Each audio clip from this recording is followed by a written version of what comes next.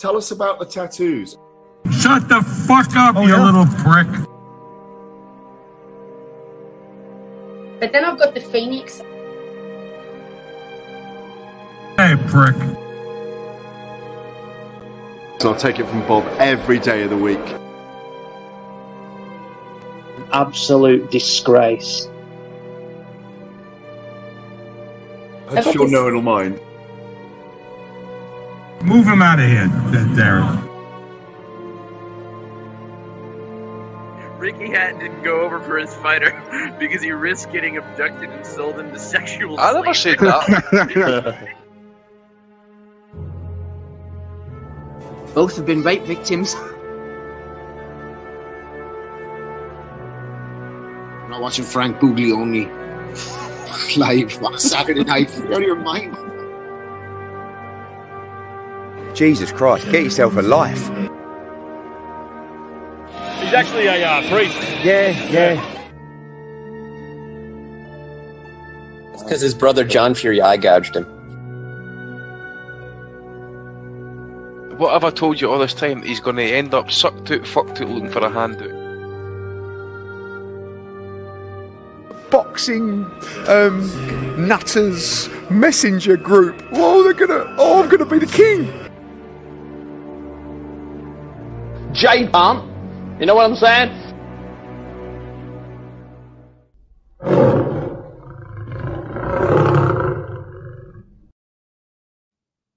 Well, hello everybody and welcome to the 477th edition of the Boxing Asylum Nuthouse podcast. I'm your host Steve Wellings, and joining us on the call we have Andy Patterson, a glorious return for Ozzie Smith, and Matty DiGelinardo going live on YouTube from 8 o'clock every Sunday evening. The Patreon RSS feed updates shortly after the show concludes. And hello to everybody listening through the week on SoundCloud, Apple Podcasts and Spotify. Don't forget to leave a review on the podcast player of your choice throughout the entire month of June. Nothing less than 5 stars is acceptable.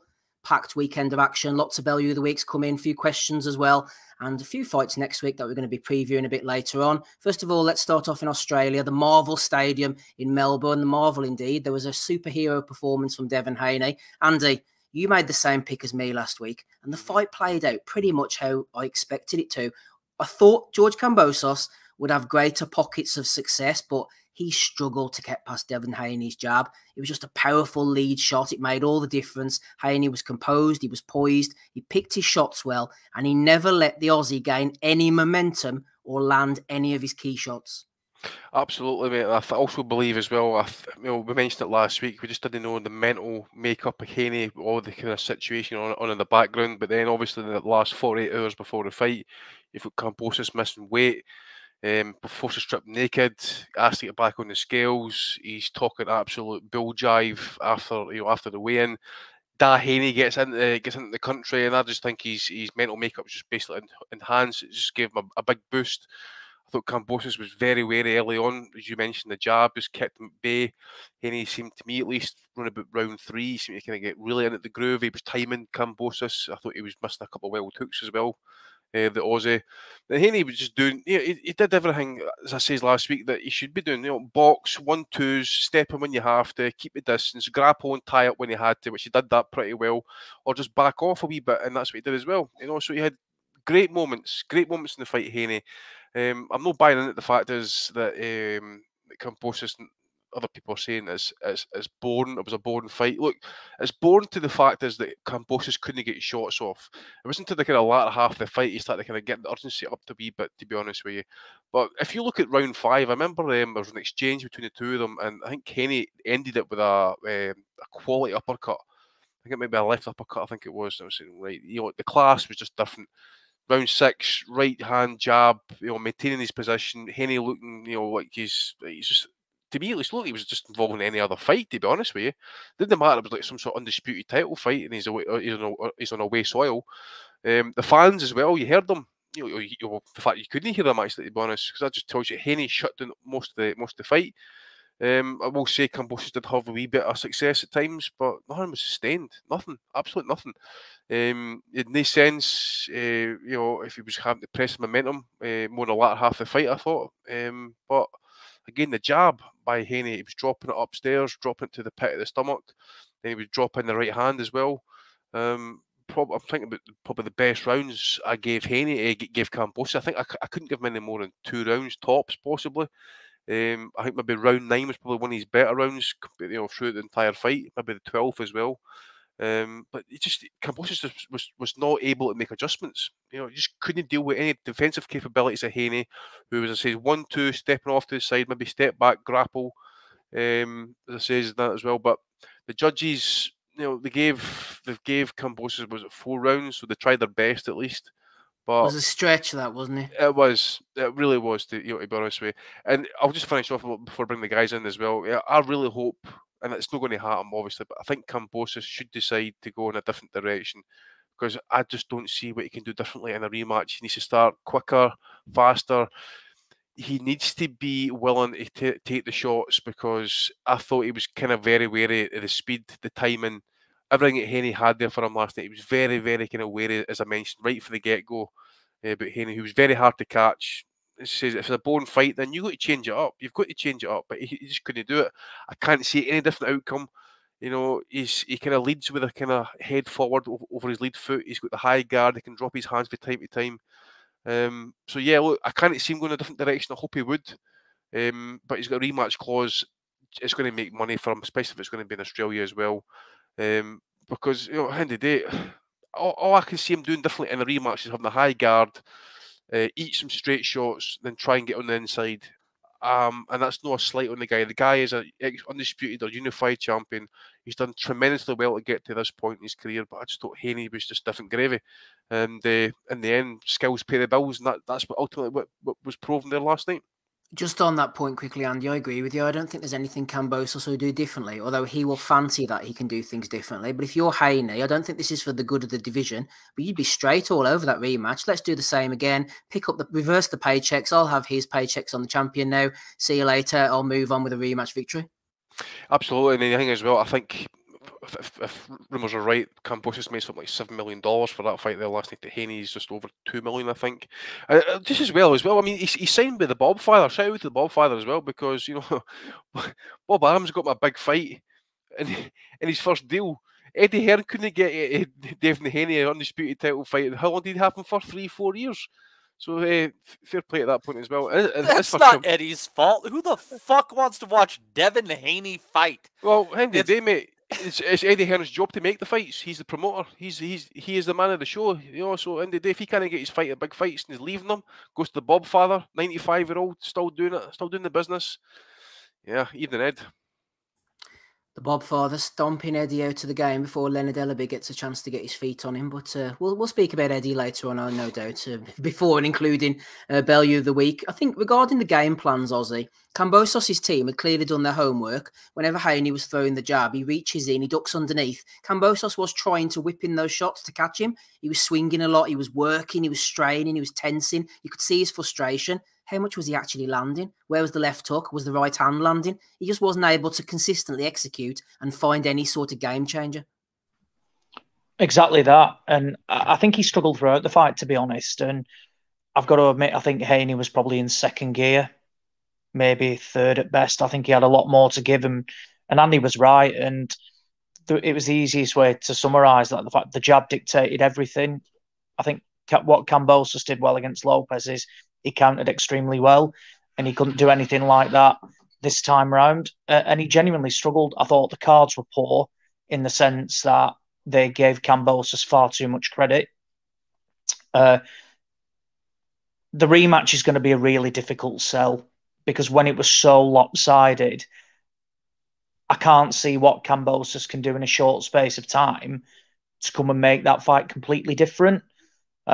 Andy was right and says he needs to change everything. He needs to start quicker.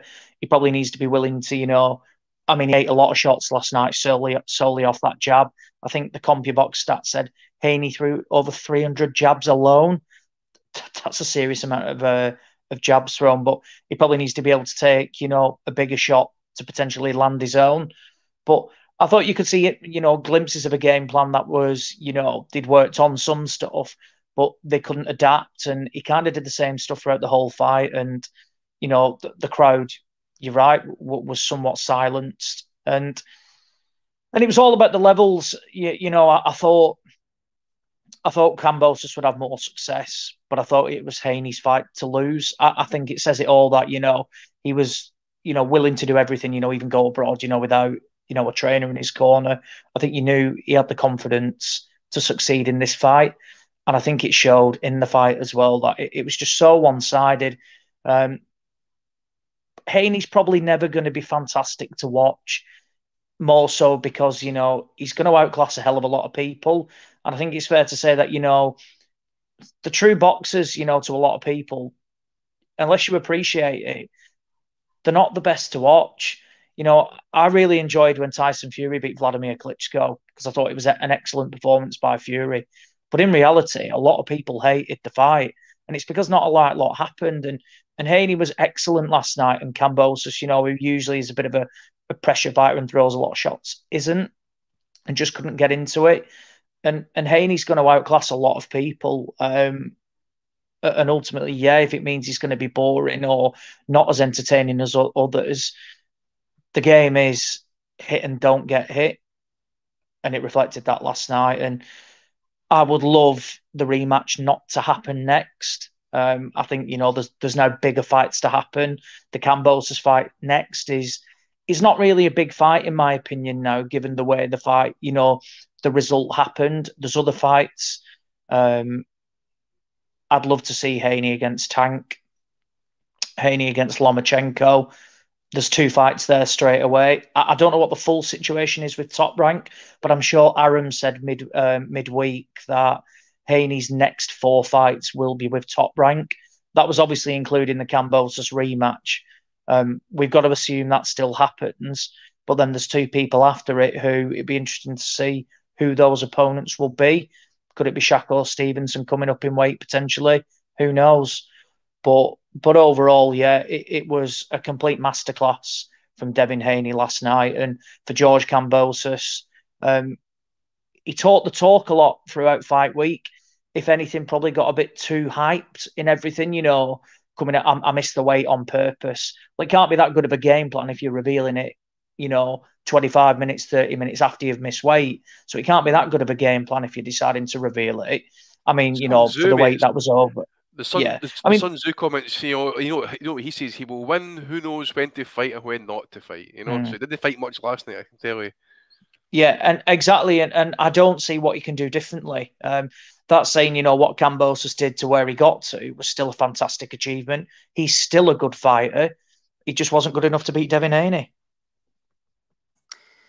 Yeah, he can come again. Old Kambosos, unlike Jade. Good technical breakdown here from JG. He said, it is Eddie's fault. If he wasn't so busy getting pubes stitched into his fringe and swanning about on videos, he could have probably got Haney bigger fights. Eduardo getting the blame here, Andy. Love it. Love it. They mentioned about the Botox around about the eyes and that, but we'll leave that later. We'll leave it to later. What's Matty going on about here? Research it, Andy. Who's this? Ligor Politico against Dinner? Keep it to yourself. Keep it to yourself. That's one of the predictions. That's why I put it in the private chat. It's private, you fuck. What happens in the private chat doesn't stay in the private chat. Is this an MMA fight or something like that? No, it's not MMA. So, anyways, all right. yeah, Matty. I was going to say to you actually. Across the first kind of 4 rounds, I thought Haney's defense was pretty watertight. Not a lot was slipping through. Middle part of the fight, Kambosos put the foot down a little bit. Then in the final 4 rounds, Haney was pot-shotting well, wrapping those long tentacle arms around Kambosos. Whenever he tried to cut the distance and explode, Haney was onto him. He was really good at negating Kambosos' strengths, employing the step and grab when required. And I agree with Ozzy. Hater Dave said this as well. I felt Haney had another gear or 2 if it was needed. He almost boxed within himself for portions of the fight. Possibly, but is this just what Devin Haney is? I mean, isn't this kind of just what we've seen from him ever? And for whatever he does, he seems to nullify what his opponents do, output and such. He's a bit of a hugger. He's not much of a pocket fighter. I have some curiosities on what might happen against some southpaw opponents. And there's a couple of good ones at 135, obviously, but Kambosos was disappointing.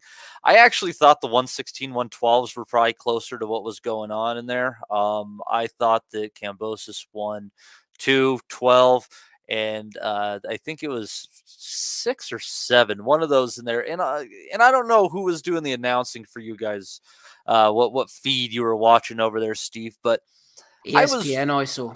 I was disappointed in Tim Bradley. I thought he was really overselling what Devin Haney was doing. He does that in the every ring. other fight, though, mate. He does that every other fight. Woo! And all that type of stuff, you know. It was over the top, man. It like bruised throat kind of stuff. That was disappointing. And much like when Pacquiao fought Horn in Australia, Steve, there were moments in the fight where I thought that the Australian fighter did something quality in there, and they didn't even so much as mention it in the broadcast. There was a few moments with Horn where he shoved Pacquiao up against the ropes, landed a hard punch over the top, and they didn't mention anything with it. And I thought that there were moments of that with Kambosos. He landed a clean 1-2 in a round, and they said nothing. He caught Devin Haney with a good hook when he was turning the corner, didn't say anything. He landed a 3 or 4 punch combination. I think that was in one of those rounds I said I thought he snuck, and they didn't say anything about it.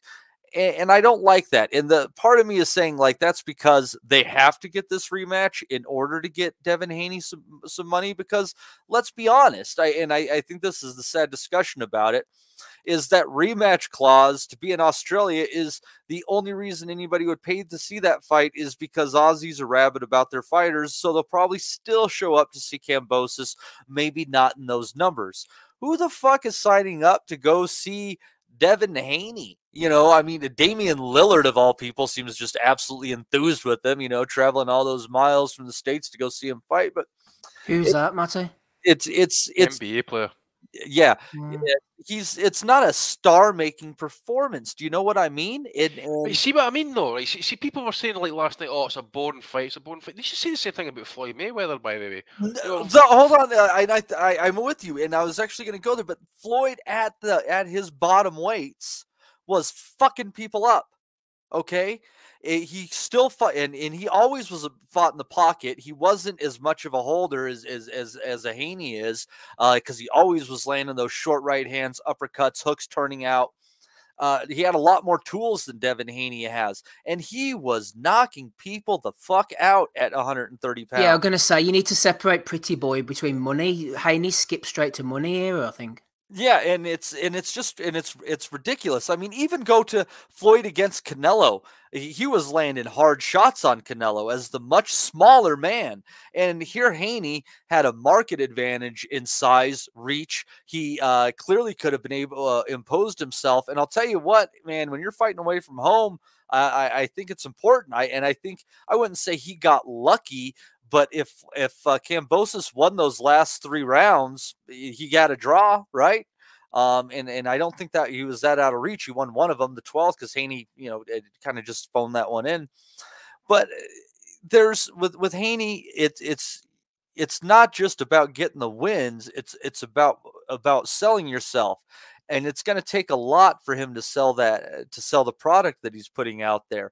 And I don't know that there's any much more to say about him, and it's not that I don't think that it's not that I don't think he can give anymore. I just believe that there's nothing more that he has. I think what you see with Devin Haney is Devin Haney, and it's a very impressive product. I mean, let's not dispute that the fact that George Kambosos is a good fighter, even if you go through those 3 wins and you say ifs, ands, and buts, right?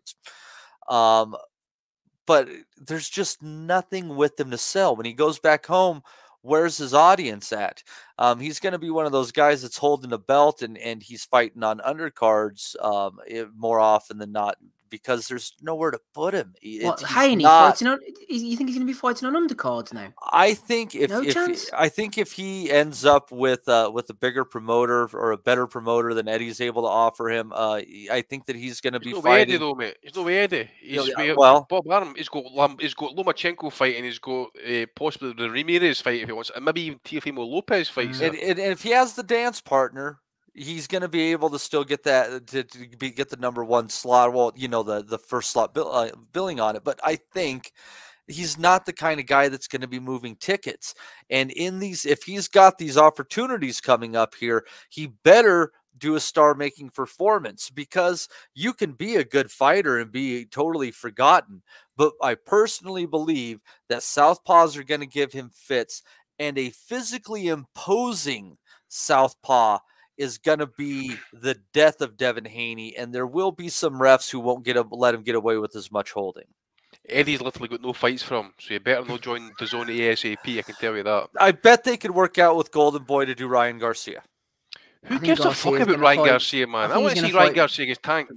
Yeah, that's what I think is going to happen next. I want to see Tank absolutely separate that guy from reality, because he's another one, clout chasing after the fight. See, and that's why Haney might actually come at 135 pounds unscathed. He might beat Tank, because Tank is big, burly, but he's not tall, right? And Lomachenko, he's a good mover, but he's not a big guy. Stepping up into those higher weights, I think that's when you might run into the physically imposing guys. The Southpaws that I would say are the ones that are going to be giving him a hell of a time. Anyway, he's waiting for Google email champion to undisputed champion in the space of 2 years, so we can't knock the guy. He's been in there and done the business. End of the day is this. Somebody has backed him to say, look, he's going to go in there and put on a clinic, but he's going to win it on points, basically. And that's what he's done. And I'll tell you what, with him being out if he's doing Top Rank and he hangs with them for a while, gets through this, and then wants to do Loma, and then moves up to 140, if he can get himself mentally where he needs to be again, fuck, Tio, give him a hell of a time. Yeah, I don't necessarily disagree with you, Matty. I think he'll be a problem for anyone, Haney, because of his attributes and his size and his style. But me picking him to beat Kambosos, I just thought he had the wrong style for Kambosos. I think Haney was being underrated in the context of this matchup in particular. But overall, I don't necessarily disagree with you. I don't think Haney's amazing. And there are types of styles of fighters who will give him a hell of a lot of problem. I mean, the fact that Linares caught him, someone might check that chin again. Someone might be able to get him past the jab. Fighters are going to give him all sorts of problems. So I'm not necessarily saying that he's going to go on and dominate, but I mean, I thought Kambosos, though, Matty, spoke quite well afterwards. It's not easy to address a massive crowd, a home crowd like that, but we're not too interested in this contractual rematch, are you?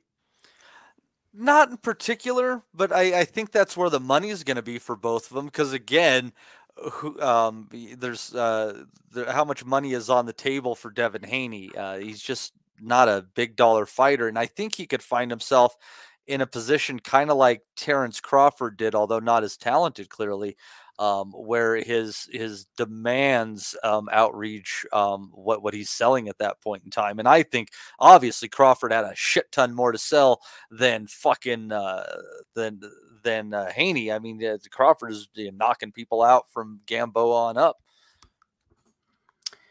Lord Jacob says only Shakur beats Haney, in my opinion. I disagree. I think Tank's the best of the bunch, but we'll see. Let's see who beats who. Let's see who fights who. Before we go on to the undercard, I know Ozzy's itching to talk about Lucas Brown.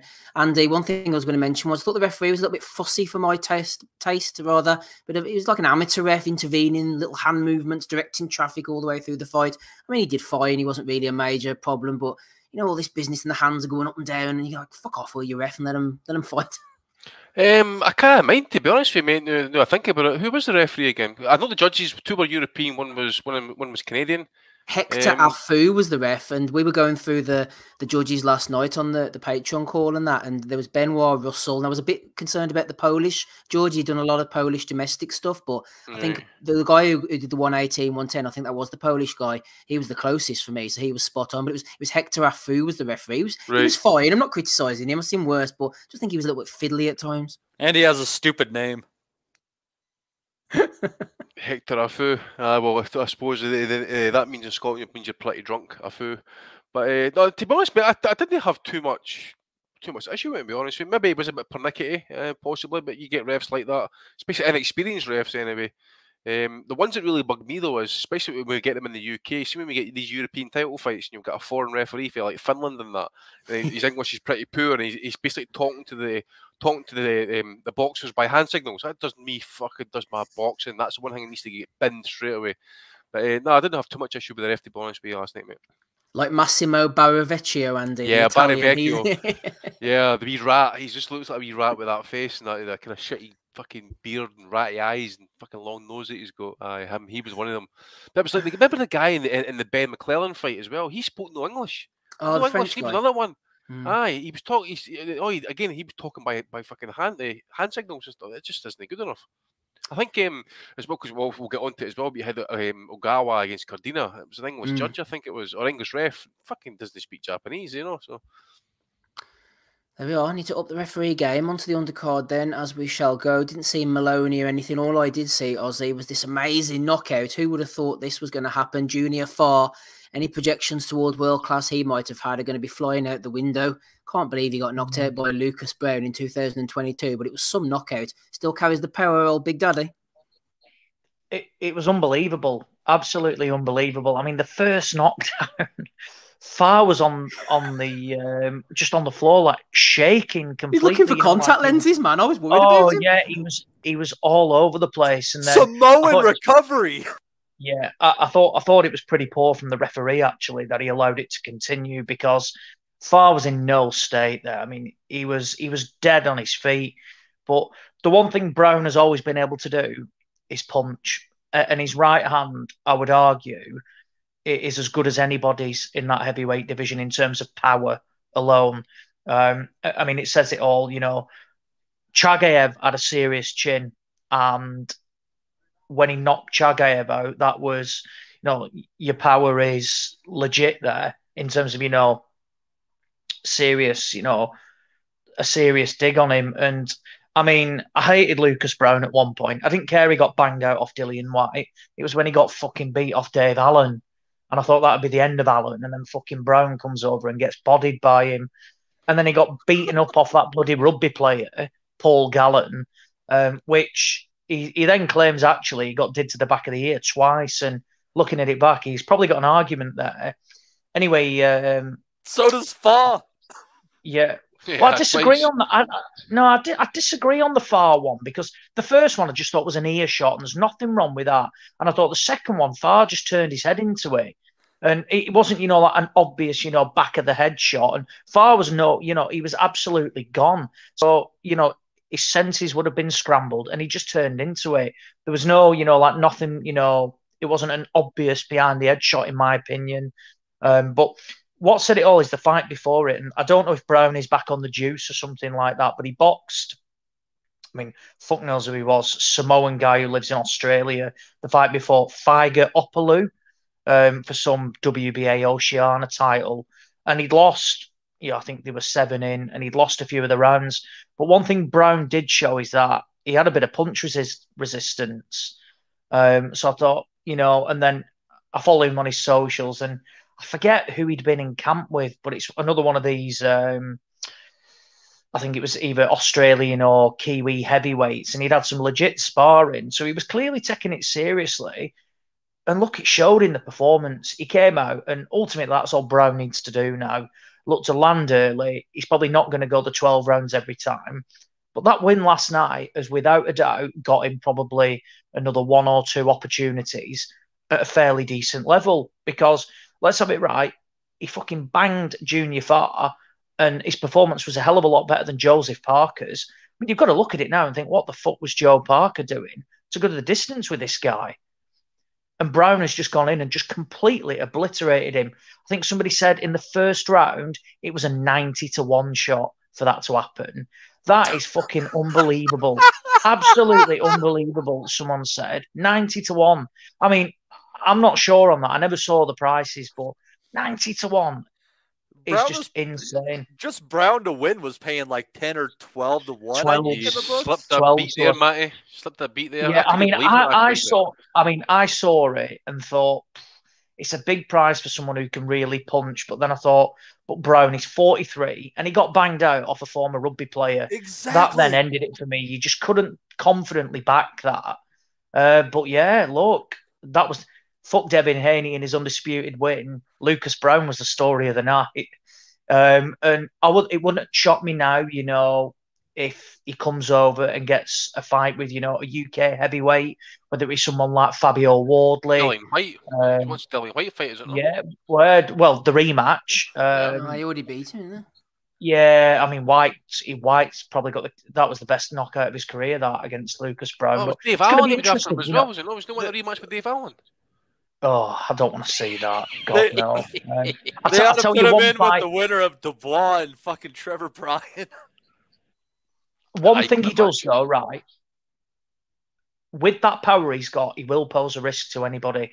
I wouldn't be shocked if they look at him as an opponent for Joe Joyce ahead of the Parker fight. Whoa. He's got that win now, over Junior File. Regardless of how he went in as a massive underdog, and people are talking about him. He's took absolutely no damage whatsoever. That Parker fight's in 5 weeks. They're still looking for an opponent, as far as I'm aware. It wouldn't shock me if they put in an offer to him to fight Joe Joyce in 5 weeks' time. That wouldn't surprise me. Wouldn't be too bad considering Brown just got that knockout win. I mean, in the context of daft boxing. Yeah, would that be deemed acceptable, given that if he's going to fight Joe Parker in that September, October time, would it be deemed acceptable? The opponent I was thinking of for someone like Joe Joyce would have been like a Sergey Kuzmin. But given that Brown's just come off that win, yeah, we probably all know which way it'd go. But coming off the back of that, it wouldn't surprise me whatsoever in this day and age that they go for, potentially look at Lucas Brown. But yeah, you've got to applaud the KO. It was a brutal KO. And I think I've seen somebody in the chat say it looked like he was on Spice. And having seen many people on Spice in Manchester on a walking through the city centre in the morning, it's a fucking great comparison because he was absolutely all over the place on the deck. That sounds lovely, Oz. Spice on your cornflakes, Matty, in Manchester. Oh, fuck me, man. You weren't to state me trying to get up out of bed at New Year when I heard the cargo get opened, but I was like, the fucking Junior Fire trying to get up out of bed. Oh, I need a fucking bite, man. Jesus. I take it that was the highlight of the undercard, Andy. That was all that I saw. I seen Maloney, mate.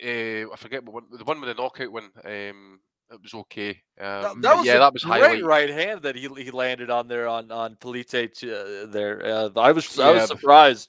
I've never known Maloney as much of a puncher. Yeah, I knew he's wanting the winner of Donaire against Inoue. I think I said to you guys last week. I think he's hit his ceiling. And Donaire. He's hit his head at this point in his career. Yeah, he better be careful if he goes in with Inoue, he's gonna hit the ceiling fan. One thing I did notice as well, David Nika, the former kind of highly decorated amateur for Australia, I noticed he kind of fought in a 5-rounder. An odd number of rounds, considering like the rest were either 8, 6, or 4-rounders. It was on the undercard. I just thought that was kind of weird. Wasn't like one of those weird hybrid WSB type things, was it, between amateur and pro? Or? Don't think so, mate. I was a pro fighter. To be honest with you, it was an Australian. Dude, it was an Australian undercard, guys. Come on. Why are you trying to fucking rationalize it? It was an Australian undercard. They are. Yeah, it was a 5-rounder. The women's was 5-2. So yeah, it's a bit odd, Andy, that is. But Lucas Sausage Roll Brown rolls on again, 43-year-old. It's just all about the way, big upsets. Would you say 91 he was to win by knockout, or what, just win the fight? 91, 10-1? Fucking hell. 12-1 just to 12 win. 12-1. Jesus. Yeah. Insane price. Seen somebody else, another opponent. They've not got chance to. Time's not on his side. Lucas Brown, Fraser Clark. Well, I was going to say as well. I mean, that was for 2 bobbles there last night as well. There was an Oceania, a WBA belt, an IBF, Australasia belt on the line. So that's going to be ranking points for him as well. Well, Brown went into that fight ranked 15 with the WBA. That win will probably bump him up a couple of places. Yep. So yeah, if they've not got time on the side for Fraser Clark, so that will be a decent opponent. Actually, what would it be? Clark's that second or third fight. Second or third fight. Yeah, I think with time not on his side, it's probably a fight that makes sense actually for Fraser Clark. Unless he's gonna, he can't really cherry pick opponents. He's not got that time on his side. So yeah. Bang out Lucas Brown, go and get yourself a high ranking, and then look to move on from that. But Yeah, like I said, that win last night has guaranteed him another couple of paydays at least, and fair play to him. Fair play. I mean, if he was on the juice, I don't know what it was for, because he still had a gut on him, and he was hardly, agile on his feet, but he just played to his strengths, and Far had no answer whatsoever, and fuck knows what he's going to do now, because that was clearly a fight, for Far to look good in, and I can't see him begging for that rematch either. What about Bacoli for Brown? Yeah. Well, why not? I'm sorry, mate. I was going to say the only thing with that is that who the hell is going to put that on? Bacoli was picked for Yoka because there was probably some sort of appeal. Mediocre, mate. Mediocre. Yeah, I just can't see. I mean, what promoter's going to think? Yeah, Martin Bacoli, Lucas Brown. That's a fight I want to promote. In reality, the only way it'd appear is if it was on, like a pay-per-view card, and it was just randomly it's something Hearn would put on that, actually. Well, exactly. Exactly, and let me argue, Oz, that there's an audience for the Alan Babiches of the world, right? And I think that this kind of fits into that world of that. It's just people love fucking heavyweight trash fights. I love them personally a great deal. Make Lucas Brown against Tony Mediocre then. Mediocre needs to get I want to see him in against a guy that's going to go in there and throw punches, not somebody that's going to, do what the French have done every time a country has invaded them. Retreated, whatever you want to call it. Work with the enemy. Get him, get Babbage back up at heavyweight then. Babbage Brown. That's what I was going to say. Yeah, dude, I tell you what, if Lucas Brown landed that right hand on Babbage, he'd fucking knock his block off. My God, that pole banger, that pole bashed up Babbage. Never mind Brown, who'd have about 40 or 50 pounds on him, and his power is legit. Fuck me, Babbage should be banged into next week. Edward, we know you're listening, man. We know you always listen. Make that happen. Des has got another good show. Nathan Gorman, realistic that as well. Pretty sure I know when Gorman was with Warren, they explored that Brown fight and just couldn't get it over the line. I think that's a realistic one for Wasserman to put together, not too expensive. And again, what they're going to do with Gorman, like that opponent he's in with, I think, is it next week or the week after? Yeah. He appeared in a fucking Dennis Hobson car park, and he's now headlining on Channel 5. The Gorman Brown, Gorman Clark, not Gorman Clark, Brown Clark, Brown Wardley. You had me sold on Babbage, Jaws. I think Babbage is the fight. When you said that, well, they're going after Oscar Rivas, aren't they? Which is not going to end well for Babbage. So, Oscar Rivas.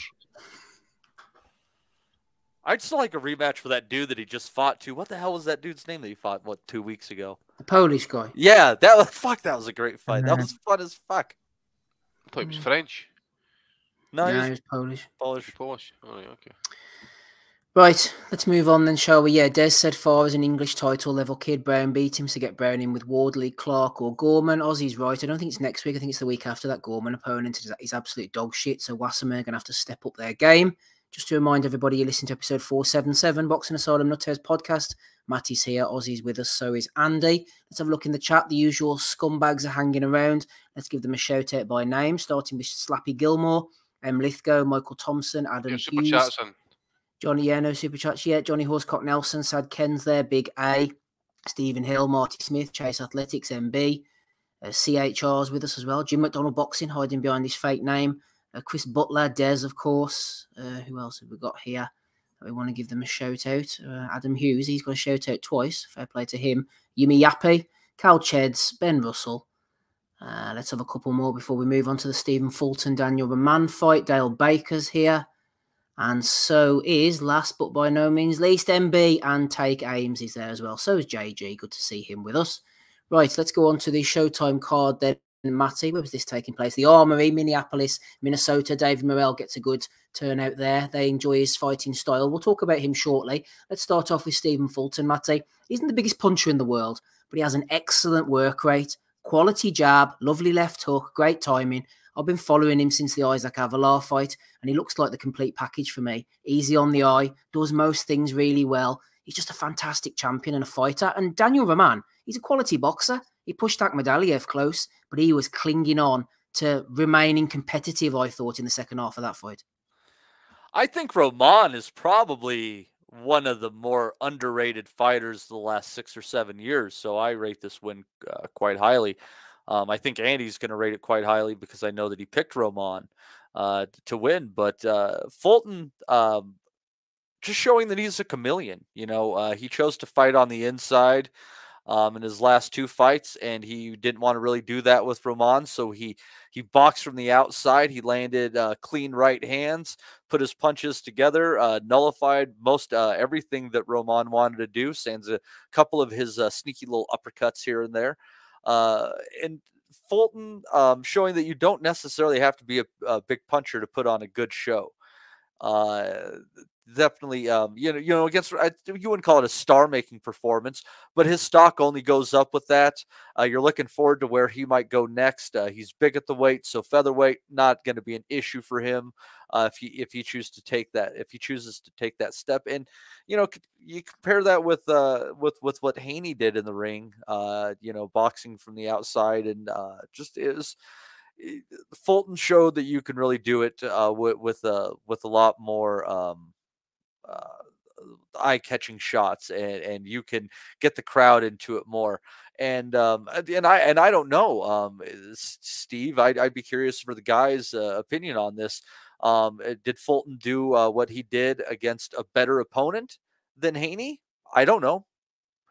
He was a way wider favorite, that's for sure. Yeah, I'm loving a bit of Fulton, me. I know Andy is as well. Roman, he did enjoy a little bit of success, which you're going to expect. He's a former unified champion. He's an excellent body puncher.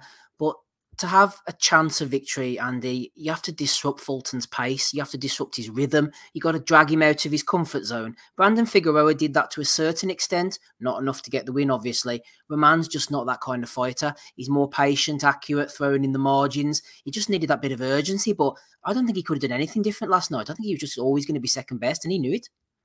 Yeah, mate. I just qualify my comments of last week really, because I looked maybe underrated Fulton's win against Figueroa, but some people actually had Figueroa winning. To be honest with you, I mean, if you look at the fight, it was very tight. As I says, maybe the latter half, some people thought Figueroa maybe won it, and I just thought maybe the pressure that he was getting put under. I think myself, well, if Roman can maybe match that pressure. And I think Roman's a far better combination puncher than what Figueroa is. But again, when it comes down to Figueroa's size, he's a big brute. And I know Fulton tried to get a rematch with Figueroa, but I think he's got him weight to 126, I believe. So, look, end of the day, I agree with every Matty just said there as well. For me, Fulton is now easily the best of the weight division. Akhmadaliev fight is obviously next. It's really likely to be very competitive. But as I say, the Roman fight against Akhmadaliev was also close and competitive. So again, maybe I was just giving Roman far too much credit, thinking, right, okay, he's experienced, good combination puncher, he's not a bum of any sort, ex-world champion. I expected him to be more competitive as such, but in the day, I thought Fulton pissed that out the park, easily won it wide on the cards as far as I'm concerned. I read some comments online that apparently Roman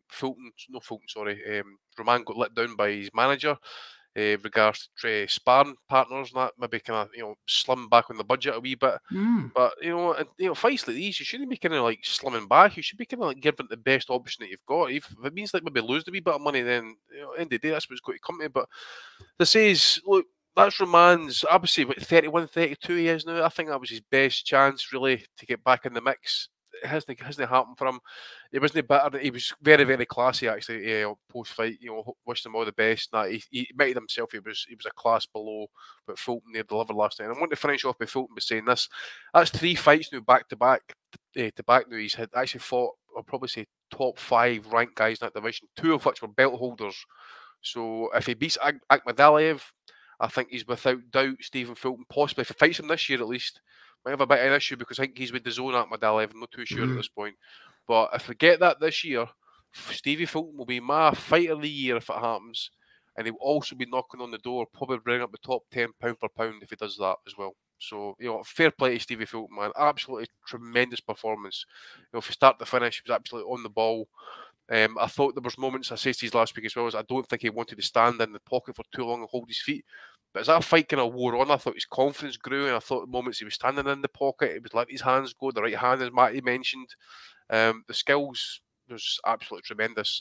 I think just the lack of power is probably going to put doubts, especially in my mind, from time to time when it comes to opponents. But if he's boxing like that, clearly winning fights, he's going to be hard to beat. And I think if he wins the unified title, maybe stay about for a wee bit longer, because it could be come down to the fact that if he goes up in weight, that's where he might come a cropper because of that lack of power. But the skills, the footwork, the timing, it's absolutely incredible. Fantastic fighter. Well, some guys become better punchers when they go up. I mean, he's very lanky at 122 pounds, so I mean, he might fill out, get a little bit more in his legs, and get a better pop at him actually moving up. If you look at some of his punches he was throwing there last night, actually, he kind of throws it on the move. So that's when I kind of think that maybe if he can sit on his shots a wee bit, it could, just that technique. But I just think because his footwork's so good that he can actually throw on the move. But as I say, if you throw on the move, you've not got that base to kind of really generate power, generate that torque. Well, again, it's just he doesn't really need to do that. I suppose if he fights like that for 12 rounds, he doesn't need to worry about power. His stamina too, Andy, man. Yeah. He can do. He gets stronger as the fight goes on. I think when he fills out and he hits his peak, his prime, which he's arguably getting into now, he's going to be a phenomenal fighter. Absolutely. What is he, 23, 24 at this point? You still think he's got a wee bit of growing to do? Matt, you maybe say as well. Maybe he has shredding a wee bit off himself to make 122. 27. Well, and Roman and Figueroa have great beards, mind you, too. Well, Figueroa is massive, though, man. Figueroa is huge compared to he what can Roman punch was. too.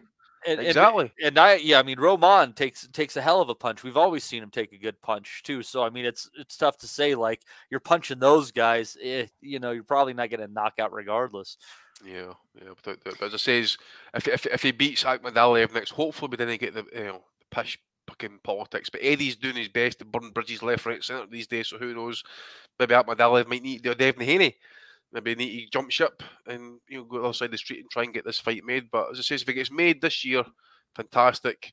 If Fulton wins it, fighter of the year for me, possibly pound for pound top 10 as well. Yeah, I wouldn't disagree with that. I think the instructions Roman's corner gave him going into the 12th round was just one of survival rather than winning the fight. And as the lad said, Roman was class in the post-fight interviews. He spoke very well. He talked about the respective performances between Akhmadaliev and Fulton. He definitely thought Fulton was the best at the weight. The scorecards were accurate in number sense, but in reality, they were harsh in respect of Roman's efforts. I always think you put all that in and you get one round on a card and no rounds on two of them. I'm not saying they're inaccurate. You do feel sorry for the loser. Matty, just before we move on, just on the Akhmadaliev fight, something tells me he's aligned to DAZN, but he's like with a different manager or maybe a smaller promoter. I don't think he's signed with Eddie. I think that there's a chance he could go over to PBC if need be. And like Daniel Roman, Matty, you would say that Fulton would have the edge over Akhmadaliev. I would think so. Absolutely. I mean, like Andy said, he's knocking on the door of pound for pound status at this point in time, and it's going to take a very special fighter to beat Stephen Fulton. And as much as Akhmadaliev is a quality fighter, I don't think he's that level that it's going to take to bring Fulton into deep waters. Talking of quality fighters, before we move on to Joe Cordino, what about the undercard? There was only one fight on the undercard. They showed the Tank Rolly replay from last week. David Morrell knocking out Calvin Henderson. Morrell has this dodgy title, but he's clearly world class on the eye test, Matty. He can punch, he's exciting. We just need to see him in against someone now who can test him, I think, the distance, push him at a pace into the later rounds, and then we'll truly see what Morrell has in his locker. There was a whole lot of good to take from David Morrell, and Calvin Henderson wasn't much of a test. He decided to hang on the ropes for most of the fight against Morrell, which is a big mistake because he puts his punches together while still seeming reasonably patient about doing the whole thing. And what was that? Was it a 6th round stoppage, Steve? I'm trying to. It was 4 round. Was it 4th? Mm-hmm. The round before it. The end of the round, the ref should have stepped in there. I think so. His head was bouncing back and forth like a Pez dispenser. It was absolutely ridiculous. But hopefully Henderson's okay. The way that Morrell puts his punches together is tremendous. He's got every punch that you can think of. When he works behind the jab, he is definitely a much more dangerous fighter because he does leave himself open. And I think you noticed that, Steve. And good on Al Bernstein for picking it out early as a key to the fight. Morrell is susceptible to a left hook, especially during the exchange. And if he gets runs into a guy that knows how to wipe his nose with that shot, that's going to be some trouble. Yeah, I agree with that. I think at the moment he's fighting to the level of his opposition. Matty mentioned there, Andy, Calvin Henderson. He wasn't really in the fight. To his credit, he never stopped trying. He landed some snappy counters. He had a few moves. He wasn't a complete bum. Fought through a bad cut as well, a persistent cut, if the commentators are to be believed. But it was only going to end one way. And at least Morrell doesn't play with his food. He gets rid of these overmatched opponents. They're struggling to match him at the moment. He's going to have to fight somebody decent or push that WBA ranking to try and, if not get the Canelo fight, get somebody else in like a fake unification, because he's not going to have people knocking down the door to fight him, I don't think. Yeah, to be honest, he is a bit of a violent guy at the end of the day. But as I said, I think he needs to take a step back sometimes as well. I think he was kind of like over trying to press, just trying to kind of over impress. I think last night. To be fair, I think the atmosphere in the Armory last night was fantastic. So if he's going to be building there in his local base in Minneapolis, then fair play to him, because he's going to earn some decent money there. It was a good crowd. I agree with your comments that you just need to see him. If it's 6 or 7 fights, you need to see him tested now of some sort. Get some. Again, my favourite word, resistance. You go through the WBA rankings. You go, Berlanga's fighting next week, I think. Don't know what's happening with John Ryder these days. Maybe Ozzy falls in with that one. Khalid Plant's maybe looking for a dance partner as well at some point. Anthony Durrell still kicking about here as well.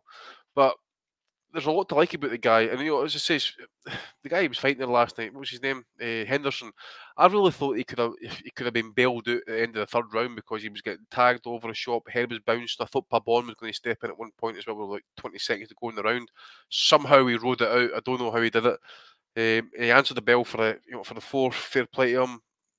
Tried his best, I suppose. But we said this last week. I had no idea who Henderson was. Hadn't seen him before, to be honest with you. So Morrell did what I expected him to do. Beats up the guy in front of him. But I agree with everything else Caesar said. He needs to be stepped up. It's just incrementally now. He just needs a step up, really, of some sort. I'm just trying to kind of like think of some names, but super middleweight's kind of like thinning out again. The Russian can't fly anywhere. Pavel Selyanyin, he's a decent enough fighter, but he can't fly anywhere. Lemieux's been iced. Benavidez is a good fight, man. Him and Benavidez. Yeah, but is it really going to happen? No, Benavidez is going to be wanting this. I don't know what it is about his situation just now at all. Actually, now I think about it, but they're all going to be hanging for Canelo again, aren't they? Like the same old. This is pish, man. End of the day, if you're all going to sit for a gravy train, you need to be active at the end of the day, because if you're going to sit waiting for that fight to happen and then you get the opportunity and you don't do shit during that fight, then what the fuck? But just stay active. But I'm looking at some of these names here. I see Shane Mosley's pulling up number 11 here in the WBA. Shane Mosley Jr. Fuck me, man. Desmond Nicholson. I know who that is. Rocky. Demond Nicholson. Yeah, he fought. He fought Berlanga, didn't he? And somebody else. He's a bit. Jesse Hart, I think he fought. A bit of a puncher. You've got Rocky Fulton, number 6. You got Pat. You got Pat McCrory, number 7. Or sorry, Padraig McCrory. Give me his full Irish Padraig title. McCrory. I know Padraig McCrory. He's a good friend of mine. But yeah, levels. And then there's one that I watched last week. Some of you might be aware of him, but the Cuban based out of Germany just now, Uslis Iglesias. Anybody's heard of him? No. No. Well, I think he had a win either last week or the week before against Isaac Chilemba. Beat him over 12 rounds. Who beats him?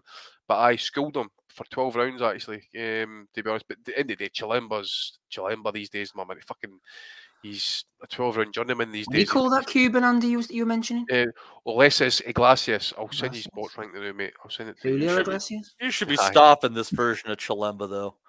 Well, he was there to survive, to be honest with you, mate. He was there to survive. He's backing off. That's his career. Exactly. There you go, mate. I'll put his box rec in the chat there for you. Okay, thanks. Man, we're getting all sorts of super chats rolling. Yeah. Like mad, Steve. I'm going to give him a shout here. Don't worry, I'm getting onto them now. Dungino's thrown in $8.99. He said, I should be in an AA meeting, but I'm here with you, lads. So good to see he's getting his priorities in order. You're better off with us on a Sunday evening. Maybe Ricky Graville will put an arm around you and lead you down the righteous path. He's thrown in $4.49. He will help you through, Dungdino. Well, I'm up the half here just doing Dungdino, so if you want a wee sniffer, I'll pack you away, mate. Don't worry about it. His name is Andy, and he's an alcoholic. Johnny Horscott Nelson as well. Sorry if there's any background noise from me, by the way. Big fucking tractors driving past, so There you go. I don't know what they're up to out there. Johnny Horsecott Nelson's thrown in 179. Shout out to everyone hiding behind fake names. Johnny Horsecott Nelson doing his best. I watched his video during the week there with Porky. Yeah, it's good, isn't it? Fucking hilarious. I was pushing. It was like 10 minutes later I realised it wasn't Porky's video. I was like, oh, fucking brilliant, man. Brilliant. All right, put your channel address into the chat if you want, Johnny, if you're able to. I don't know whether you can do that or not, and people can go and subscribe to you because that was good crack, man. I don't know if it's the same person who does the Jim McDonald's account, but they're flying behind these fake names anyway. Oh,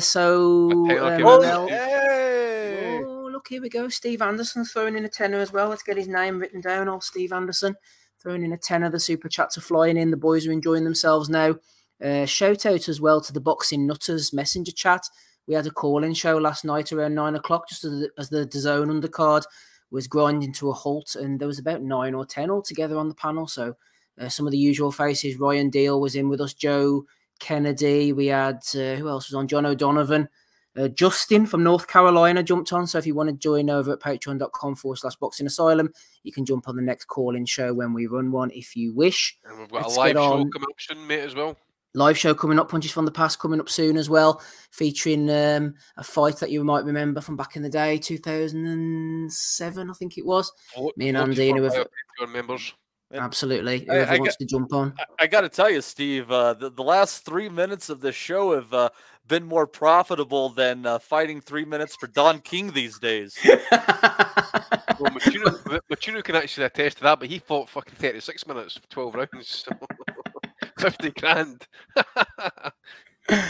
The boys are throwing it in. Shout out, yeah, Dungino, Ricky Graville, Johnny Horsecott Nelson, and Steve Anderson throwing in those super chats. Throw them in if you want to as well. Is there any chance of an Asylum only fans on the agenda? Says Adam Hughes. Well, you never know. There might be. If Michelle Joy Phelps can do it, then any old fella can do it, I suppose, Andy. We need to see the content though, mate. You know, is it got to be tits and ass or just ass? Be careful what you wish for. Yeah, you might just... You guys keep shooting down my ideas of.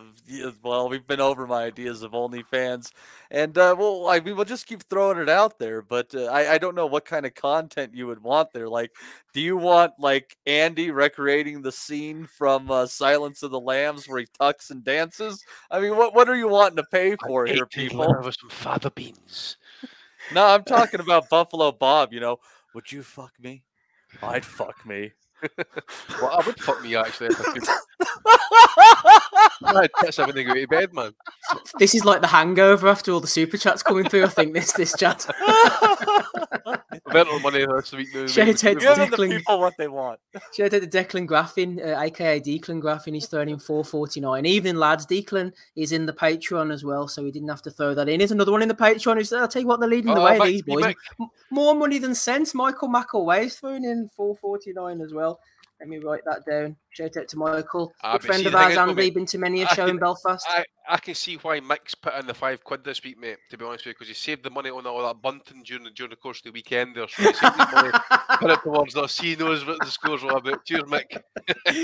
Mick says, I'm hosting my weekly AA meeting and some tool hasn't turned up. You can have his weekly stuff.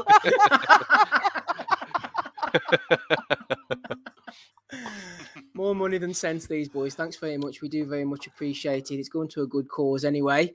Like having Ozzy back on the call. It's great to have Ozzy back with us just in time for a cracking finish and a cracking return over in Wales. What a cracking finish it was from Joe Cordina, Ozzy. Out of all the outcomes, I did not expect anything definitive and clinical from Cordina. Now, take Ames. He's in the chat, Oz. He was saying beforehand, Cordina's power has improved. He's appeared to be punching a lot harder. And I tell you what, I'll go out. His proof of that.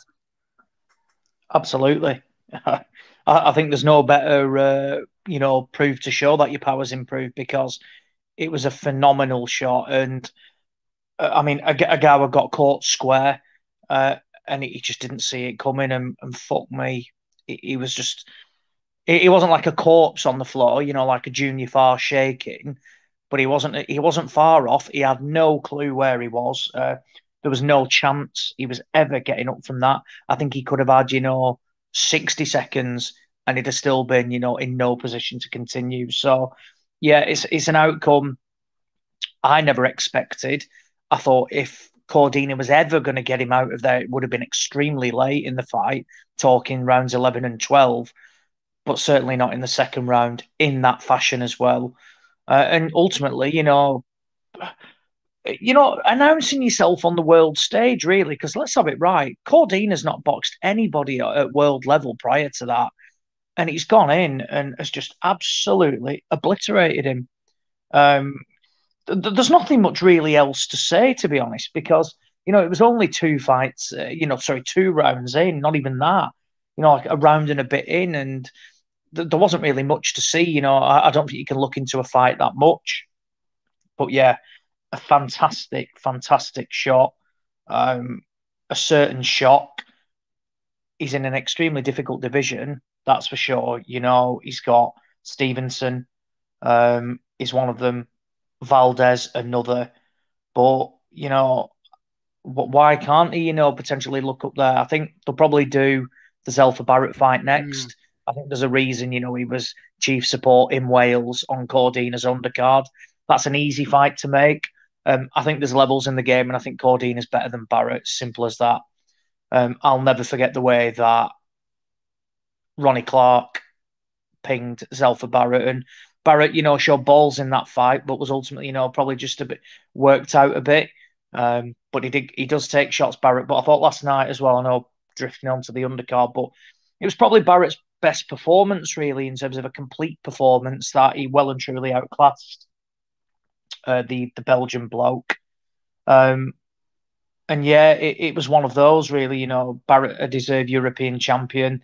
It makes complete sense. This isn't a fight that needs building up now. We need to leave it 12 months to marinate, as Hearn likes to say.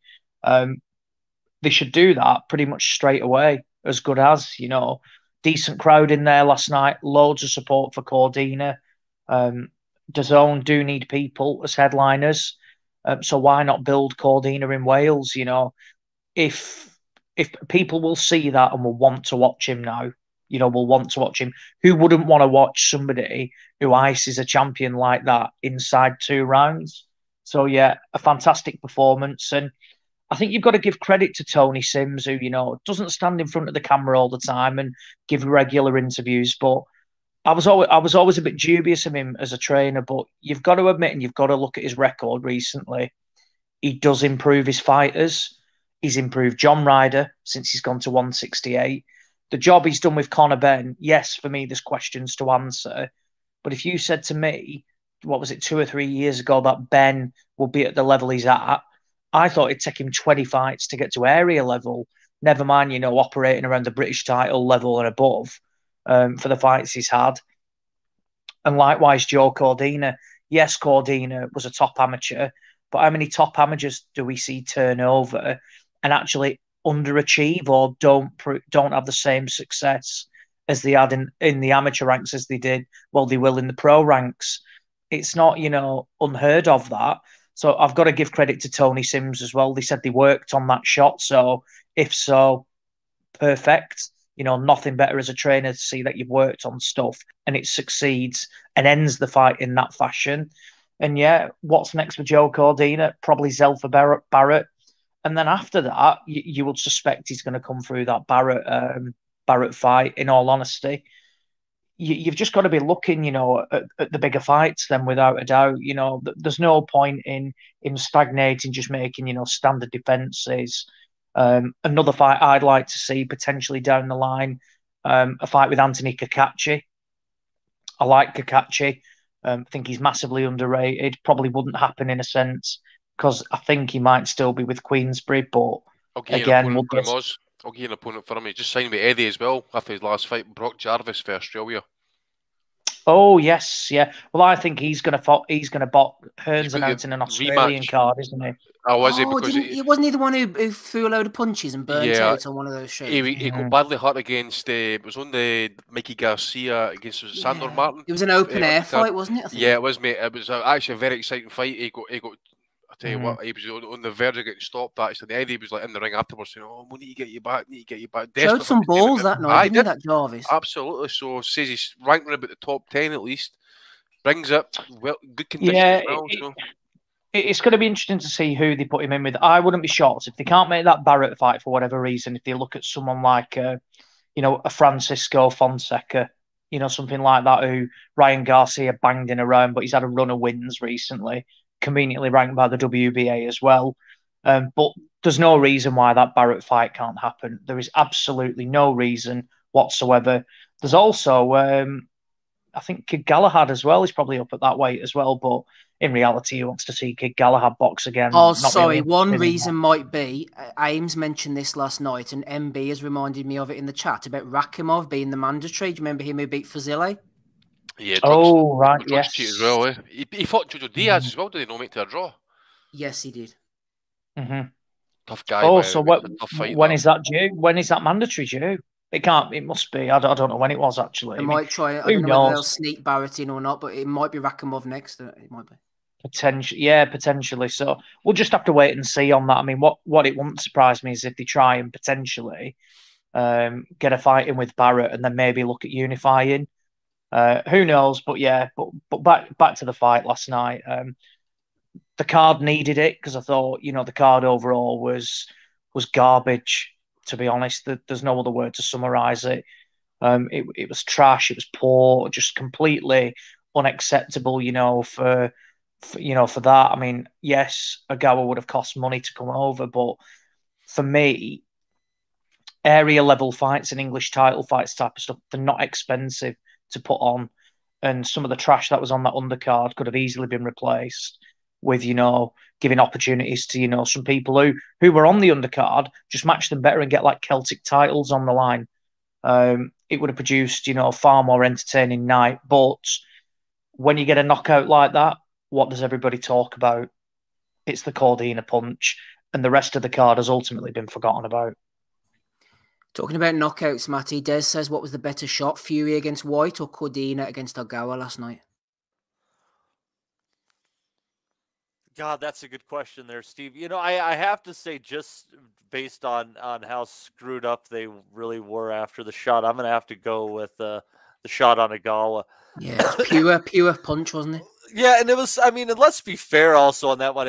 Cordina sparked him good, but he sold it properly, though. He sold that shot perfectly. He looked down, but Ogawa had his hand so far down. His chin was stuck out there. It was such a beautiful shot, but Ogawa was just fucking asking for that punch. My God. That was just that angle was perfect and clean.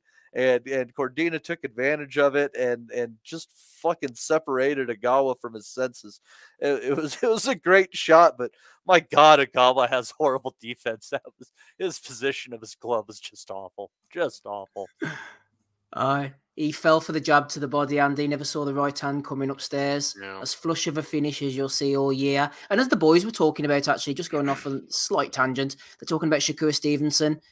Probably be a defense against Zelfa Barrett. Rakimov's being mentioned, but we'll not worry too much about what he does next because that was a shot out of the blue. Yeah, well, listen, mate, this is the thing as well. Is some people will always remember. I'll use a football analogy here, but does anybody remember Greece winning the 2004 European Championship? Absolutely do, yeah. The Greeks do. Yeah, the Greeks do. But see, at the end of the day, it was shit to watch. Shit to watch. And what I'm saying is this: you will get fighters who or teams who go into big games, want to win big trophies, whatever it is, and they shit the bed, but still manage to win the title, so to speak. That will always be remembered there last night for his first world title fight. It's not so much you winning the fight, it's the manner in which you do it. And that was just, because at the end of the day, it looked like to me Ogawa was, he didn't seem phased.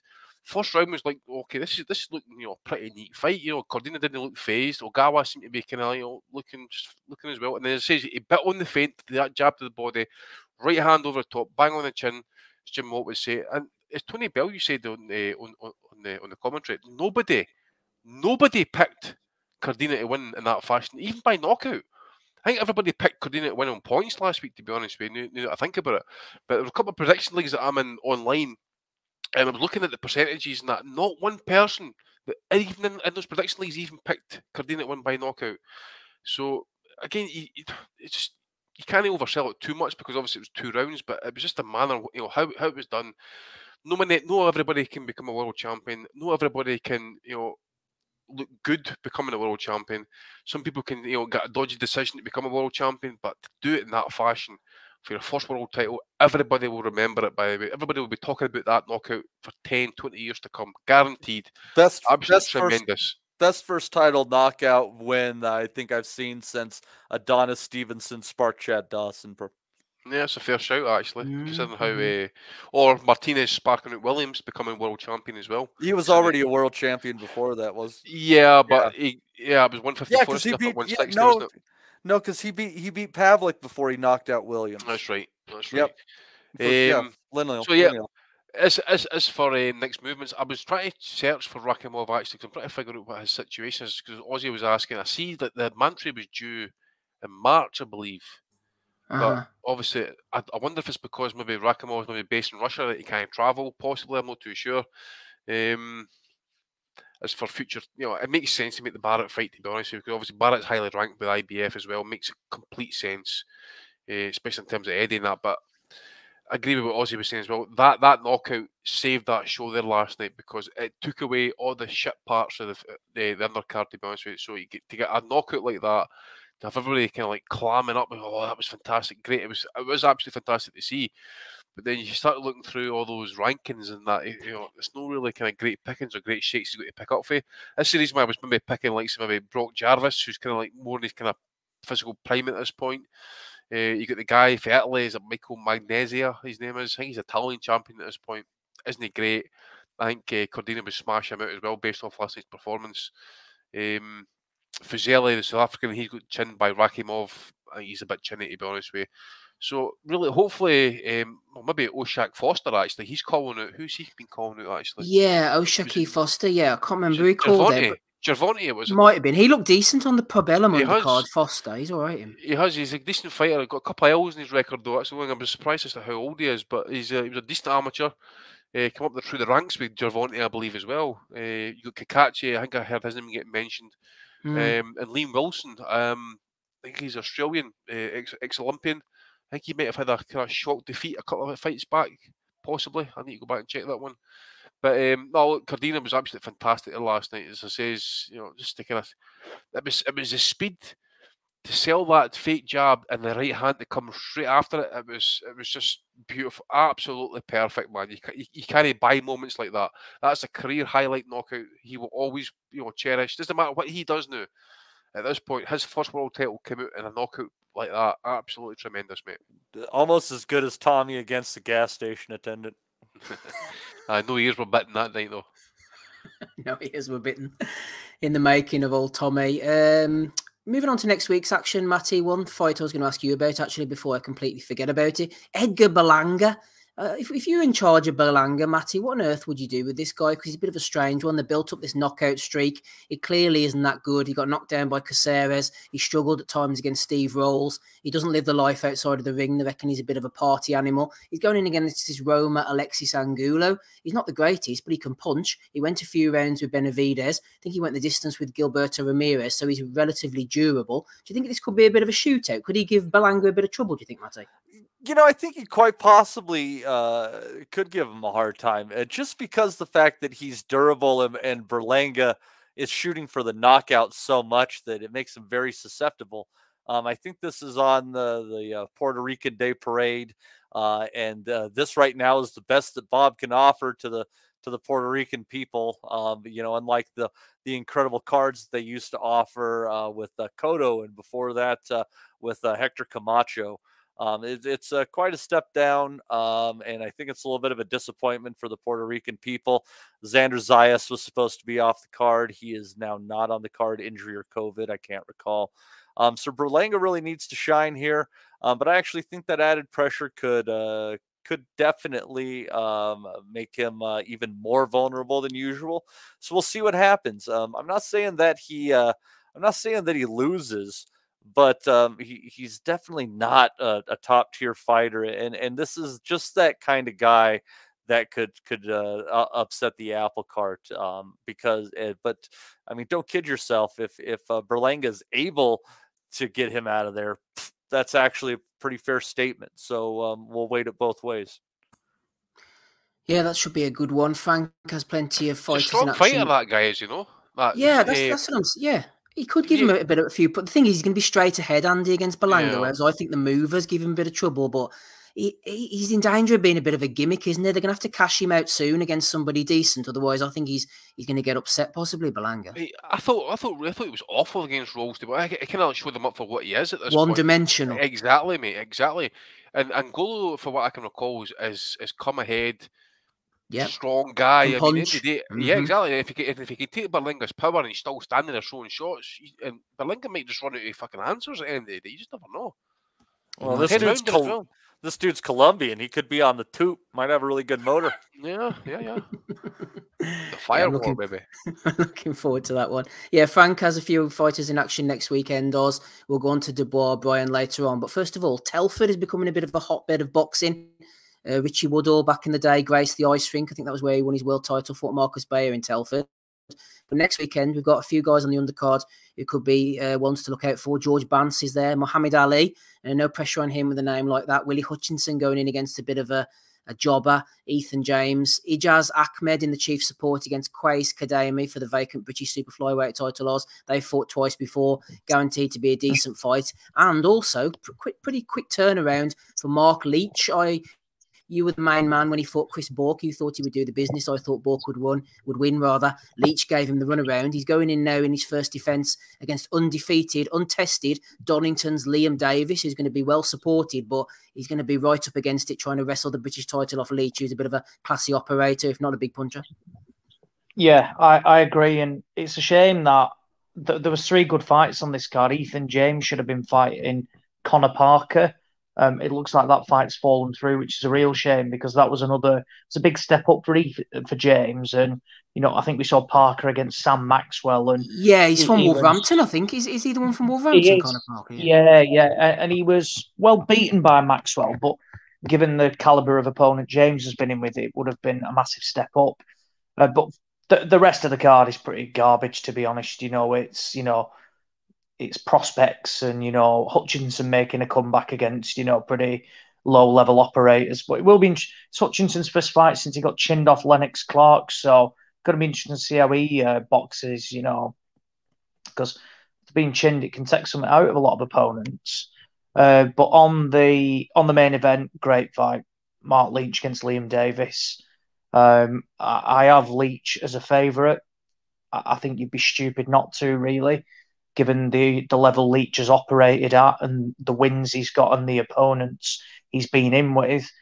And again, I've got to admit, I think Leach is probably the best super bantamweight domestically, bar maybe Cunningham, but I think he'd give Cunningham a good fight as well.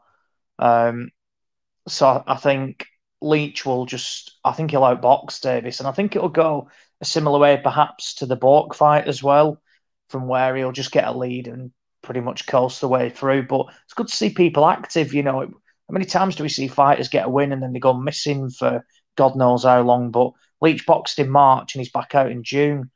If he gets another comprehensive win, there's no reason why he can't box potentially another 2 times this year. But it's good, these are the fights you want to see for British titles. For Davis, it's a big step up. He's operated, he's won an English title and he's had, he's got one of these ranking belts. He beat that Dixon Flores, I think. Did we first see, he's been beaten off Maloney. I think one of the Yafais beat him as well, Quadras. But yeah, he beat him handedly. So big step up for Davis. And I think he'll give a solid account of himself, but just don't think he'll be good enough on Saturday night. And Ahmed Kademi sells itself, really. They've had Ahmed got, I think, a fortunate majority decision first time round, and then we drew the second time round in what was a fantastic fight. So the third can't really fail, can it? Again, British title on the line, another good fight, and looking forward to that.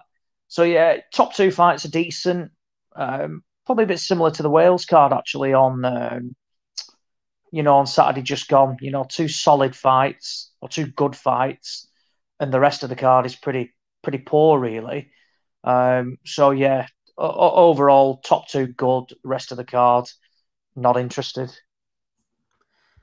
Andy, later on Saturday Over in California, Jaime Munguia looking to go 40-0 against Jimmy Kilrain Kelly. He seems to be going the Ramirez route with this long record. He always seems like a young prospect to me, Munguia. I would give him the benefit of the doubt. They're going to put him in against Triple G. That was 3 or 4 years ago now. He's 25 years of age. They're talking about him fighting Charlo, talking about him fighting these other guys. I can see why they're putting him in against Jimmy Kelly, because Kelly's coming off the win over Kanat Islam, so they're kind of ticking him along. But Golden Boy are going to have to do something with Jaime Munguia. I'm getting frustrated with this level of opposition now. 25 years of age, former world champion, moved up, he can punch. He's exciting. He's not the worst fighter in the world. Get past Kelly and let's start making these fights. Let's start pushing the Charlos over the line, or fighters of that caliber, because I'm starting to get a bit frustrated with his career now, Munguia. You just wonder as well what Golden Boy have actually got planned for the future prospects, just regardless of Munguia. I mean, some of the fighters have got that. I think Golden Boy are actually even washed as an operation. Look, at the end of the day, Jimmy Kelly's coming off that shock upset win against Kanat Islam. Was it a majority or a split decision? I think it was. He's highly ranked with WBO. We just don't know what's happening in Andrade at this point with this 160 belt. You'd have thought if he was moving up to 160 to fight Zach Parker, that belt would have been forced, would have been vacated. Maybe the Munguia fight against Kelly might be for a vacant belt, but it's no. The winner of this probably gets mandated to fight Andrade, or he gets forced, basically, Andrade to make a decision, where maybe then brings in maybe Munguia to possibly fight maybe a Chris Eubank. Danny Dignum's not going to be obviously in the equation, so I would love to see Munguia against Alb Canuli. But again, it could come down to Alb Canuli. Is he top rank, or is that PBC? Yeah, but he's middleweight, isn't he? I think isn't Munguia skipped all the way up to? Is he up to super middle, or is it just? No, Munguia's at 160. Andy, it's Ali Hanallah, sir. So is that a silent K? I take it, mate. Like silent Q. It's sure something, buddy. Well, anyway, I'll call him Yanibek just for the bants.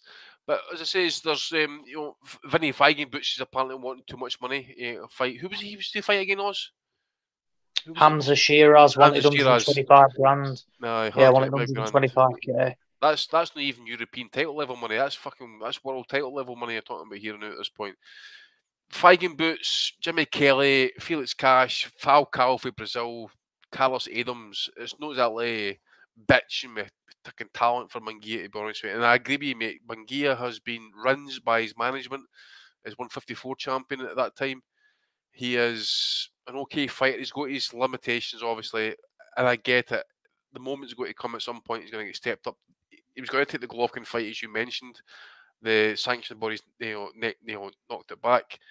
He won't fight Charlo for obvious reasons. So where does that leave him? The WBO route. So again, I think we'll just need to wait and see how it plays out. He beats Jimmy Kelly. I would like to see either the Yanibek fight or maybe Chris Eubank. But what the fuck's Eubank doing these days, man? Eubank's been at it now for 3-4 years, just plodding along, picking off opponents. But that's actually a decent fight on paper, though. Yeah, on paper at least. How it plays out is another matter, but I can't think of anything else, mate, at this point to add to it, especially in terms of names. If you mention Shiraz, you can maybe put him in the mix as well. If he's wanting to fight Feigenbutch, then he'd be wanting to fight Munguia, in my opinion. But to be honest, there's not much difference between the two guys, to be honest. Michael Thompson, Matty says Munguia is a fun fighter, needs a step up though. I think that's quite succinct. It wraps it up for me. Yeah, absolutely. He's got what it takes to be a real fan favorite kind of fighter. But you got to match him right, and I think he's developing, working with Eric Morales, and I think he's looked better recently since then. But yeah, he needs a good dance partner, and if he can't find someone to fight for a title, I don't know what's going on since he lost to Arias and has been on the downhill turn. But in my head, I always thought that Munguia against Jarrett Hurd is a really fan-friendly fight. And if he's going to fight trash and the PBC is done with Hurd, fuck it. That'll be all right. Yeah, I'll 160 at 160. Would he make 160 these days, Hurd? I mean, he was struggling to make 154. He's massive. Look at size compared to Pavlik, man. He's about the same size as Munguia, I think. He's a bona fide light heavyweight. Or that's what he should be fighting if he were fighting old school days. He'd be fighting like light heavy.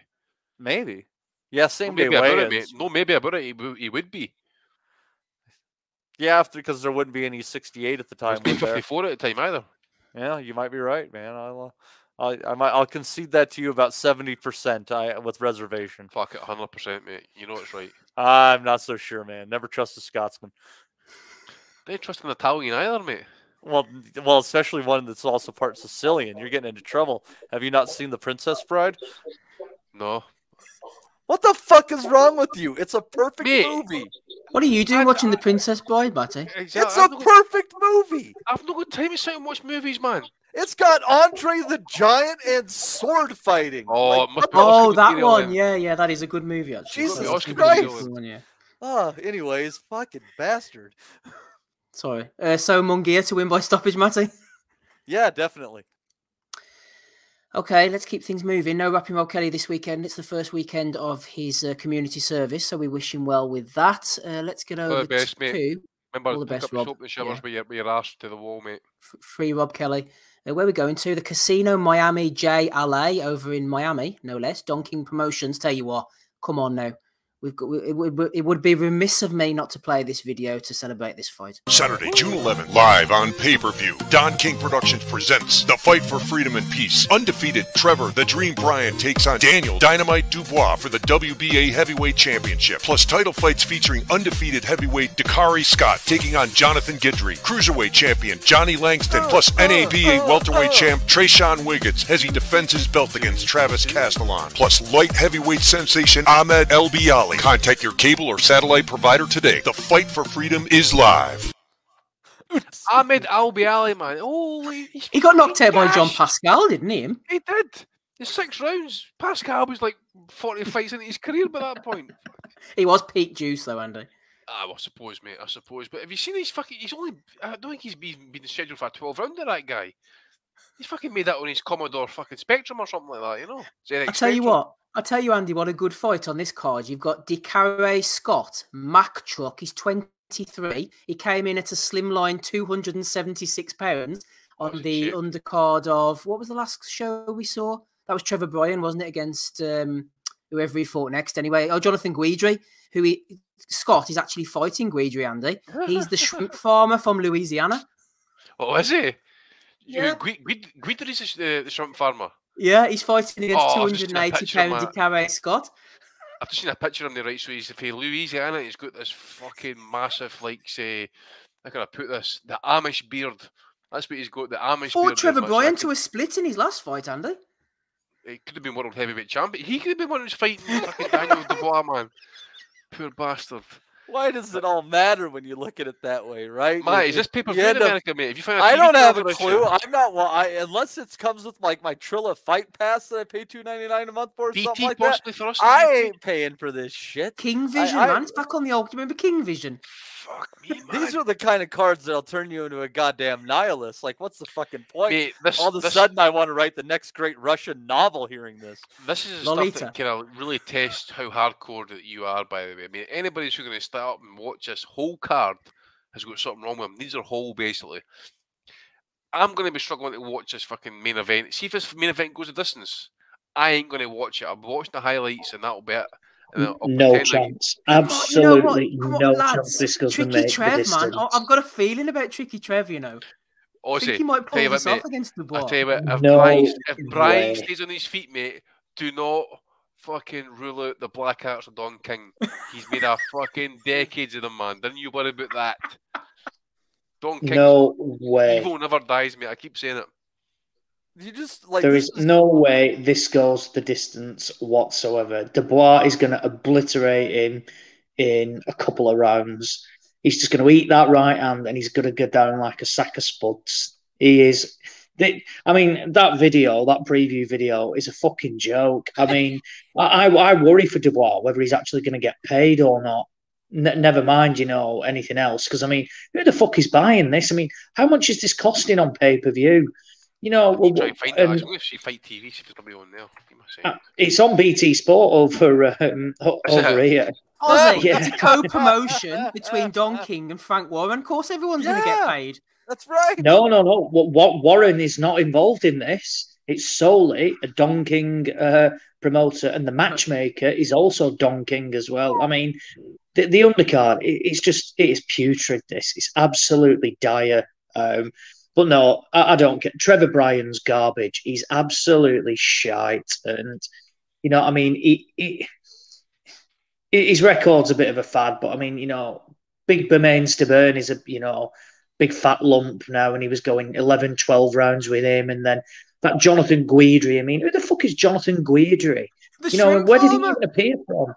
Where did he even appear from? And he's gone the distance with a split decision as well. And then, I mean, you look at him, he's banged out fucking BJ Flores. And then the rest of it. So did Gallon Brown, dog. Derek Rossi, Stacey Frazier. Who even is that? Terrell Woods. I mean, who are these people? I mean, do they even exist? I mean, he's fought Sandy Soto 2-13 and 2-10 at the time, twice.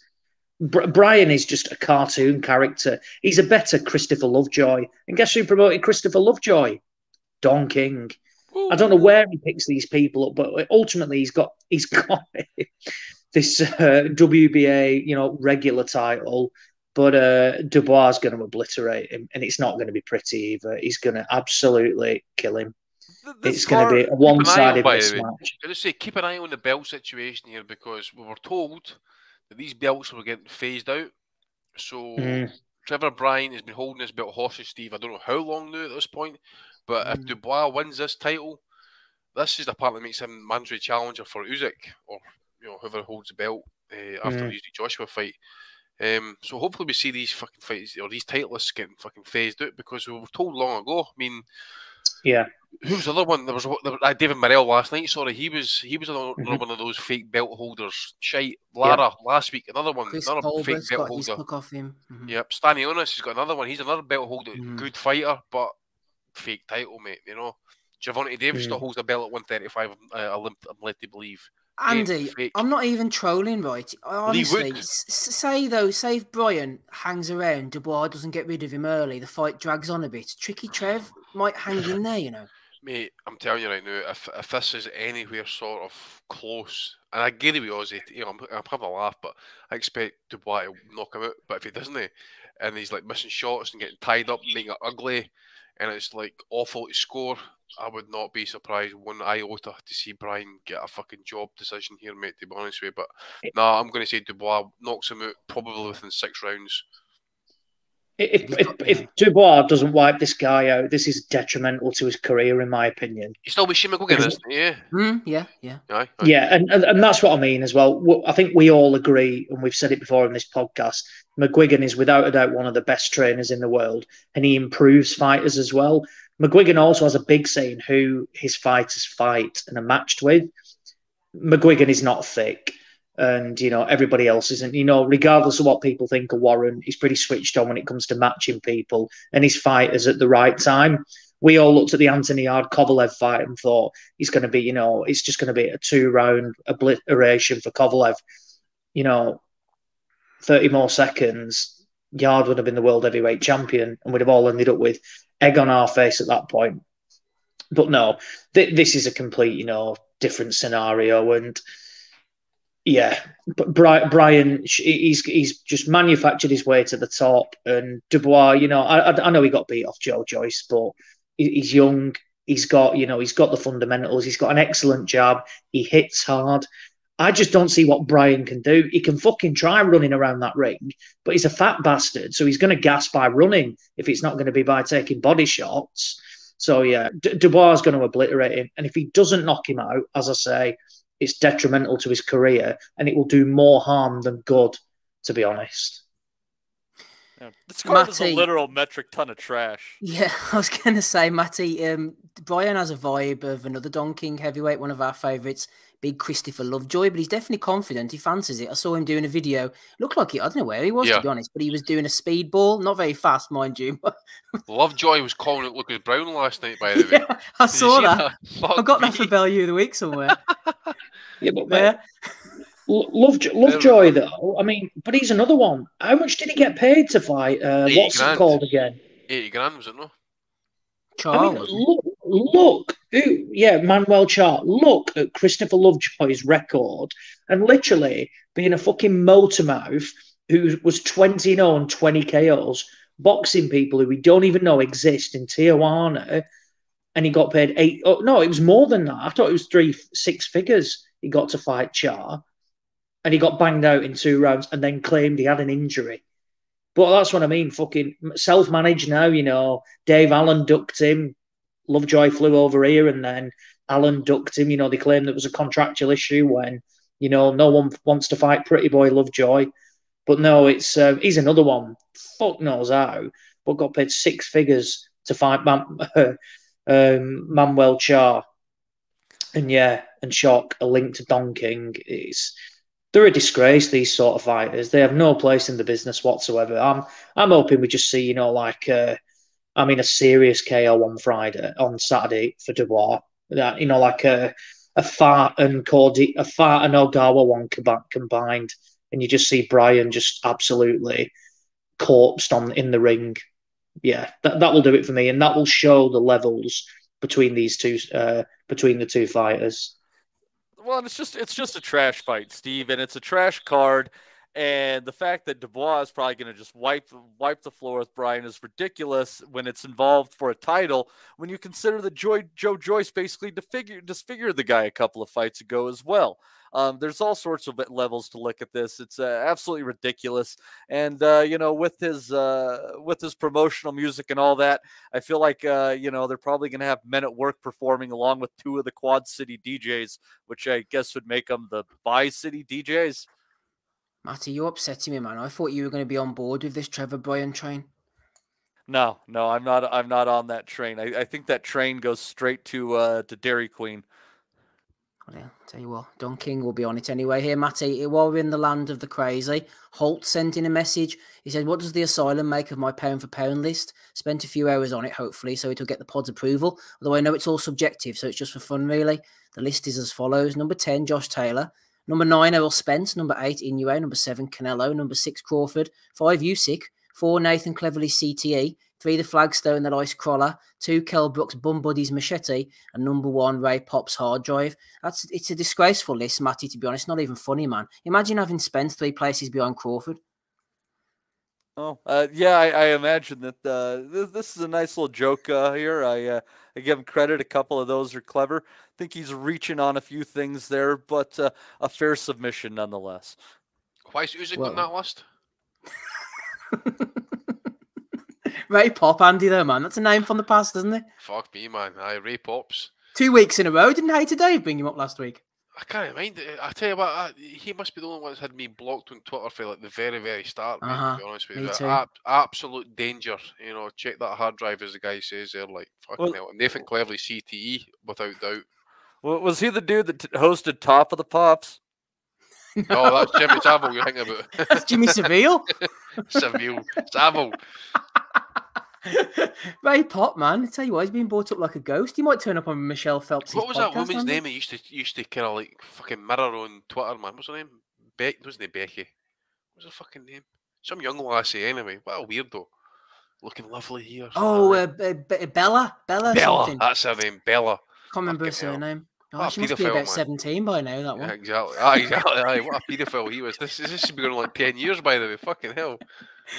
Shout out to Ray Pop. Hope you're doing well, Ray. Let's get back to the boxing action with you, Aussie. Where should we go next? We've got Inoue, but we'll just park that for a second. We don't want to blow our load too soon. No disrespect to Ray Pop there. Let's go on to Richard Riakporhe. Saturday evening. Carl Graves is the matchmaker for Ben Shalom Boxing on Boxer, Wembley Arena. Jermaine Brown. He's on the undercard against Zach Chelly, apparently, if it's still on. Chris Congo going in against Sebastian Formella. Joe Pigford, Lauren Price, and Vidal Riley. Riakporhe against Fabio Turchi. We've seen Turchi fight before against Tommy McCarthy, got knocked out. Riakporhe was maturing Aussie into a nice boxer. Good jab, physically strong. He can punch. He's a little bit raw. But I actually like him. I look forward to his fights, Riakporhe. And I'm looking forward to this on Saturday night. Yeah, I mean, I've got to say, I don't think this is a particularly good fight. More so because I think Riakporhe's a level above Turchi, and Turchi didn't get knocked out by McCarthy. He got beat on a split but Right, okay. McCarthy won well. But it was one of them where it was out in Italy, you know, one of these Matchroom Italy shows, and yeah, I think, but I do think Riakporhe will knock Turchi out. You know, it's been bigged up. You know, it's a massive step up, but it's not really at all. I mean, Riakporhe will batter this guy. He's decent. You know, I thought I like the way they're keeping him active. You know, he had that run out against that. You know, what was it, back end of last year against that Polish guy, that Twardowski, and then got out again against Duradola, and then got out again, and then only 3 months ago and knocked out Dion Juma, which was a good win. And I think he's going to do the same again to Turchi. I think he's extremely limited. I don't particularly rate any of these Italians that start popping up. They just pad records out in Italy, and then, I mean, we've seen on these Matchroom Italy shows, you bring over, you know, essentially British fighters who were on the back of defeats and looking to restart their careers, and then they get the win 9 times out of 10 in the away corner. So I fully expect Riakporhe to get the win. And then I'm not sure what they're going to target next. I think they were talking about trying to get him a world title shot. So obviously, I think Brady Sinacoli hold a couple of the belts. I think Makabu's got one as well. So it's going to be interesting to see where they go the next step. Whether they target that Makabu fight. I know they're open to fighting Acoli as well. Why wouldn't you? So it's going to be interesting. I assume the co-main, it won't be that. Lauren Price will probably be up there, given she's, you know, they made a big deal about signing her. But Jermaine Brown, Zach Chelly's a great fight. I think it's not a clash of styles as such, but, you know, Chelly is all action, you know, come forward, front foot, whereas Brown is the complete opposite, likes to box. And difficult one to call. I'll probably side with Jermaine Brown, actually. Seen him a couple of times, like what he can do. Pretty decent boxer overall. Chelly is, you know, again, quite exciting to watch, actually. Carries a bit of power. Battered, you know, that Jack Kilgannon a couple of months ago. Good fight for the English title, really good. You can't ask for anything better. And Congo Formella, bit unsure on this one, not in a sense of, you know, I think some people are raving over it, when actually Formella's known for getting beat. He got battered off Ben, and he got battered off Sean Porter, and that's why he's known. He's got a good chin. Congo obviously was, I wouldn't say outclassed, but was beaten by McKinson. So I guess it's a steady fight. It's probably, you know, it's a good domestic fight, I guess, if you were to describe it as that. I would think Congo's got too much for Formella, who last time I saw him was pretty basic against Ben and just ate shot after shot, got a fantastic chin. Would love to know who Pigford was fighting, because I think he's really exciting to watch. But ultimately, how good is he? Because he stopped all but one of his opponents in 19 fights, but he's not really boxed any. Aaron Morgan's his best win. He's not really boxed anybody else of real note. So I can't see him being in with somebody who's going to be, you know, of any sort of test this weekend. The good thing is, though, is he's now getting some activity and getting some momentum. This will be his 4th fight in a year, which prior to that was nigh on unheard of for Pigford. Anyone with that sort of power is dangerous, and he'll be coming in, you know, to a pretty decent 154 division domestically. So, yeah, I've no doubt he'll probably get a stoppage win on Saturday, and who knows what he'll go on to next, but he's got to start upping his level of opponent. Otherwise, you know, it's going to be a bit like that. You know, a bit like Berlanga in a way, you know, a bit of a fad, you know, one-trick pony, you know, against average opposition. He's going to be knocking him out. And then when they step him up, what has he got? So I'll try and find out who he's got, actually, Pigford. And then, yeah, for me, it's got to be the domestic scene going forward. Has to be. Otherwise, what are you boxing for? You're going to try and build a record of 40-0 against absolute nobodies? Don't think Sky will put up with that. So, yeah, time to step up Pigford. Well, maybe not this weekend, does he? If Yimi Yappy is to be believed, he says Pigford's injured and not fighting. Fucking hell. Right. What a waste of time that was, just talking about that then. But yeah, right. Well, that's a shame then. But do you know what? It sums up his career in a nutshell. you know, he gets a bit of momentum and then bang, an injury. Fingers crossed it isn't too serious and they can get him out, you know, later this year. But my point still stands is that you can't keep fighting these sort of level of opponents. You've got to take that chance and you've got to step up. And there's plenty of fights domestically that'll be good for him.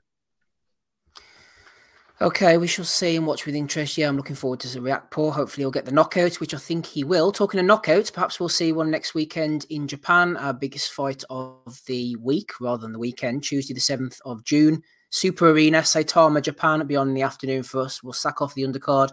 Not really too bothered about that. WBC, WBA, IBF bantamweight titles on the line for the big rematch. Naoya Inoue, 22-0 against Nonito Donaire, 42-6.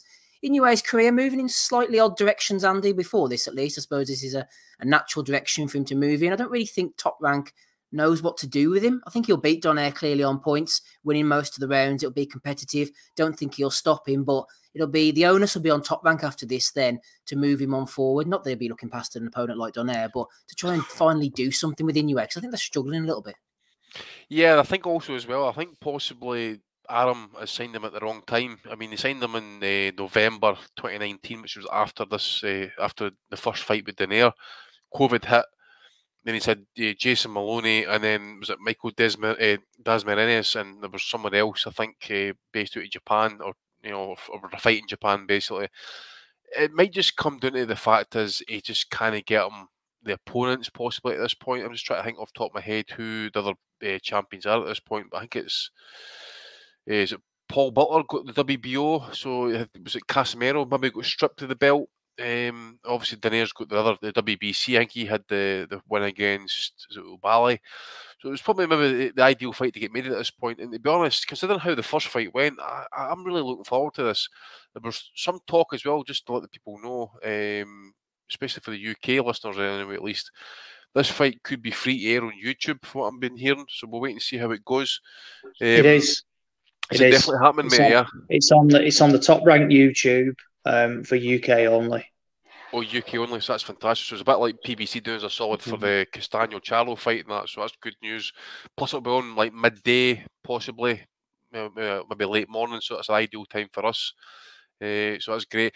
But as I say, going into the first fight at least, you know, I expected Donaire to get beaten badly, to be honest with you, and considering how he got dropped by that body shot and saw at the fight, is testament to, you know, to how fucking a warrior to what he is. And plus, he gave Inoue, I would say at this point, his toughest fight of his career. I mean, he's broke up his optimal bone, I believe, broke his nose, Inoue's.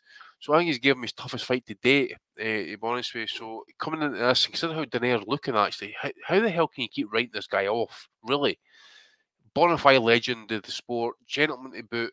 I don't care if he's 39 or 40-year-old, but I think he's got still at this point enough about him to put this fight at least to the cards and just roll the dice at that point. But I'm going to say it's again another close, clear but competitive fight.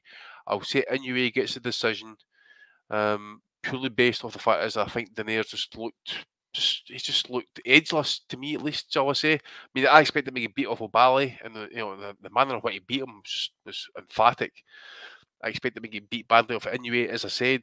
Look how he saw it the fight, smashed up Inoue a wee bit, badly hurt himself to the body, got up. So I think as well, it's a must-win situation for Donaire as well. If he loses this fight, I think he retires.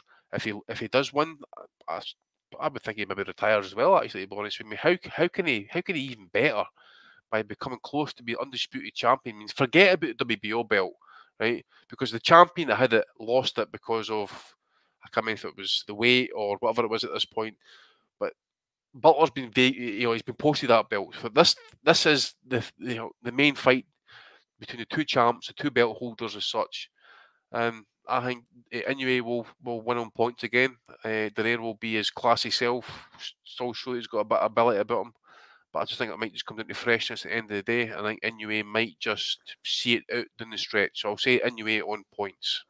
All right, man. That's good to know, Steve. That is one of our picks. That's one of our picks.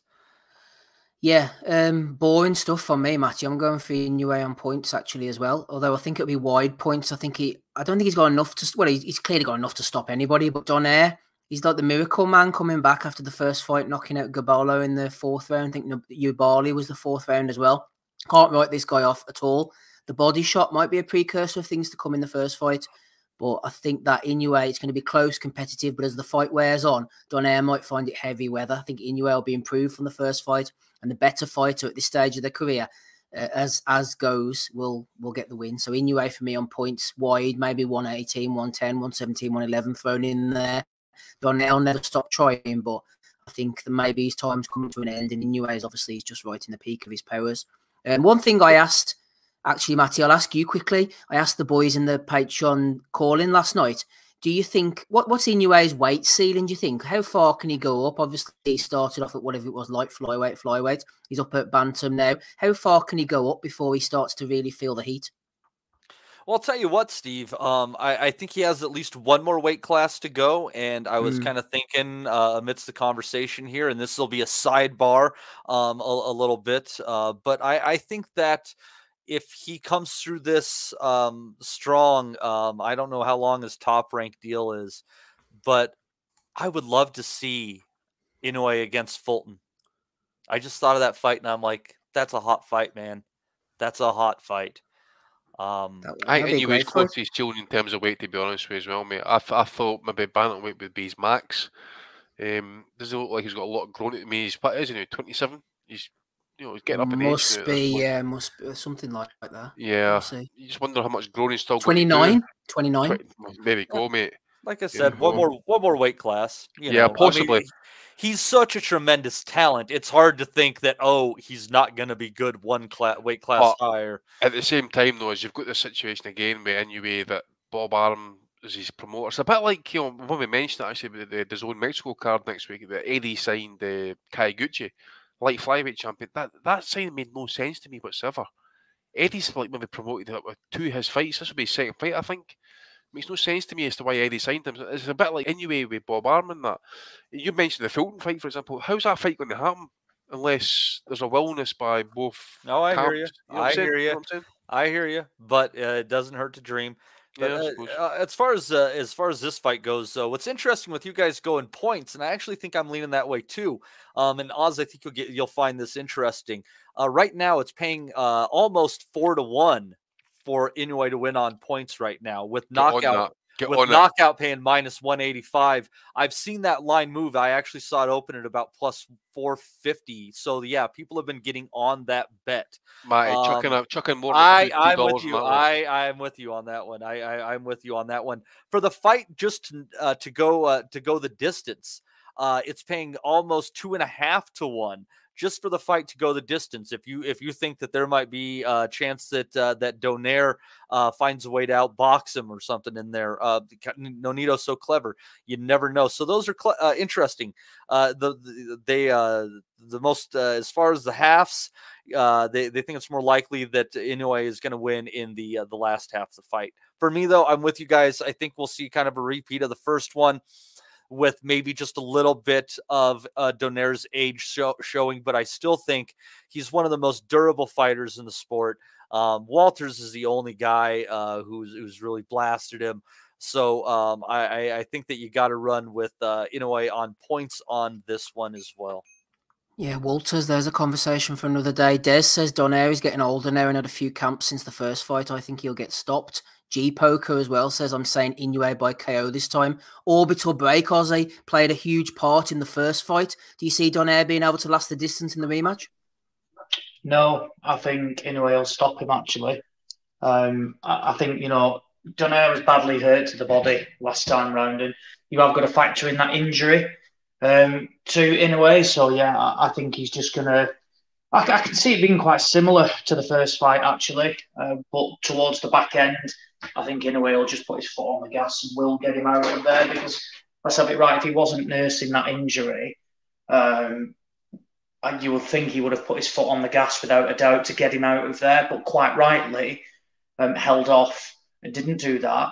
The one thing you would say as well is I can't see Donaire outboxing him, and I forget what round it was. Was it round 9 or 10 where Inoue basically walked onto a left hook and it would have slept anybody else in that division, and he just brushed it off.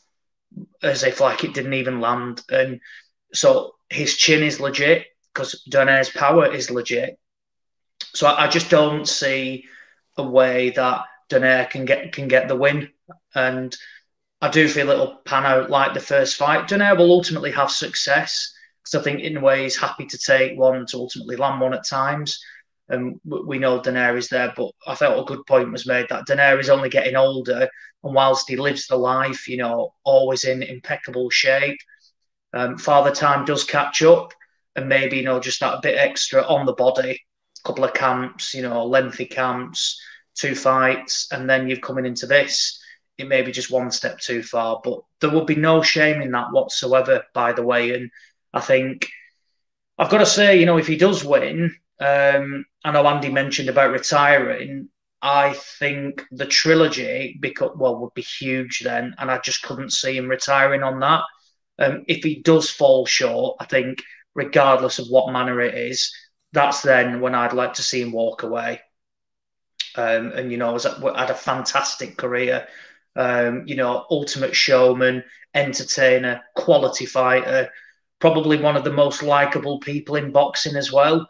It's rare. Well, I don't know anybody, you know, who you'll have a conversation with who has a bad word to say about Nonito Donaire, which is rare in this sort of sport when it's full of wankers and pillocks and seedy people. Donaire, you know, is, you know, sets, you know, really does set the standard. So yeah, I do think he falls short against Inoue.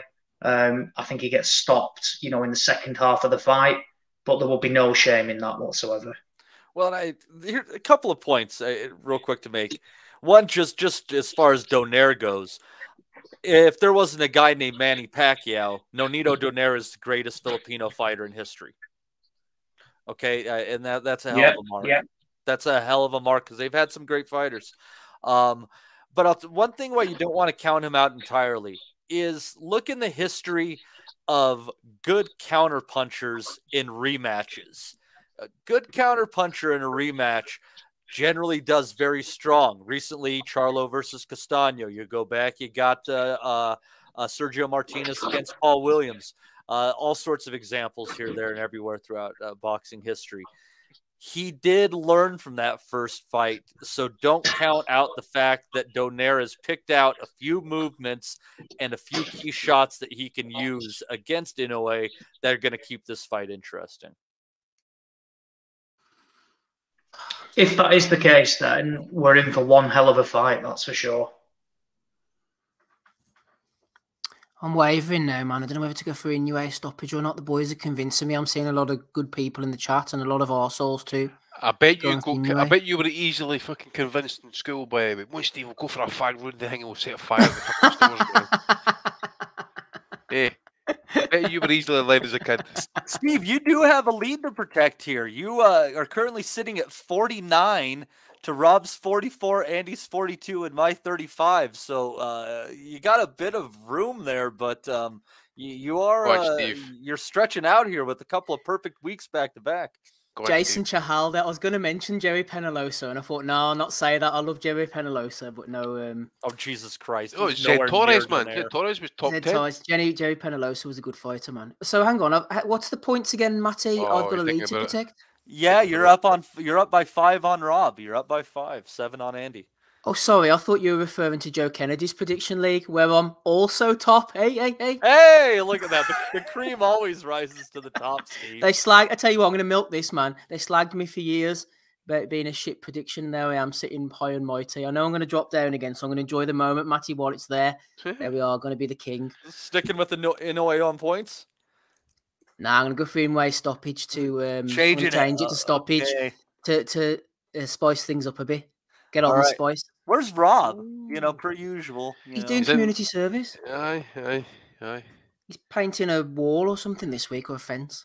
The black and tan's got Hodgkin first, mate.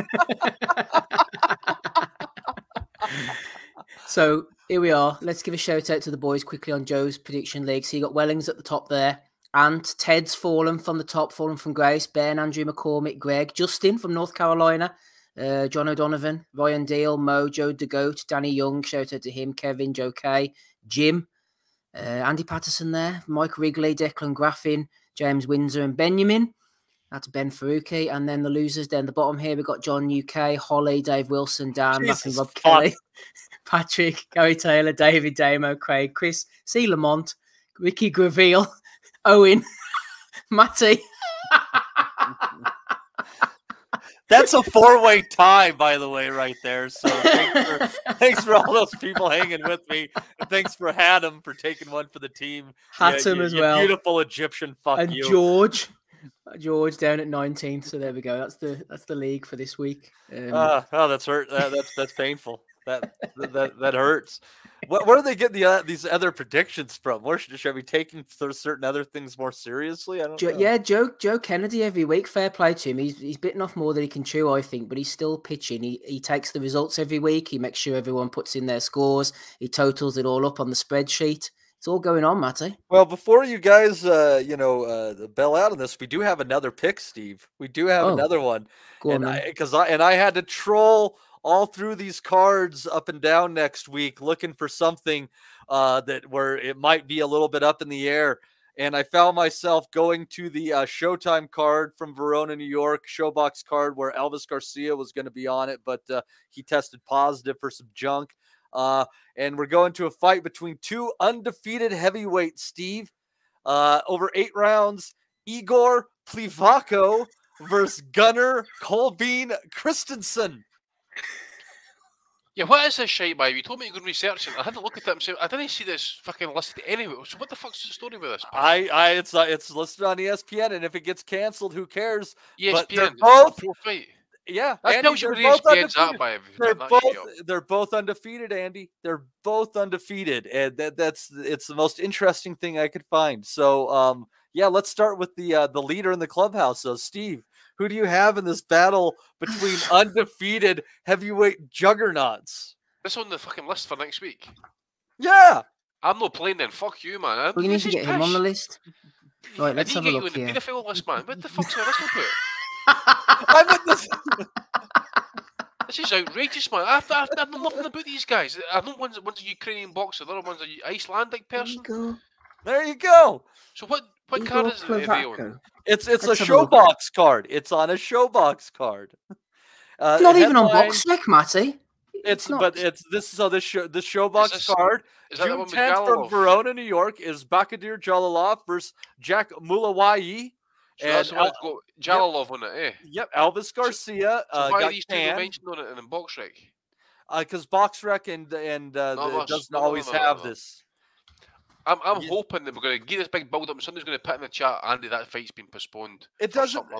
It doesn't matter, Andy. This is on Steve right now. We're wasting valuable time that Steve could be spending sleeping. Steve's off right. He's been spending the weekend split.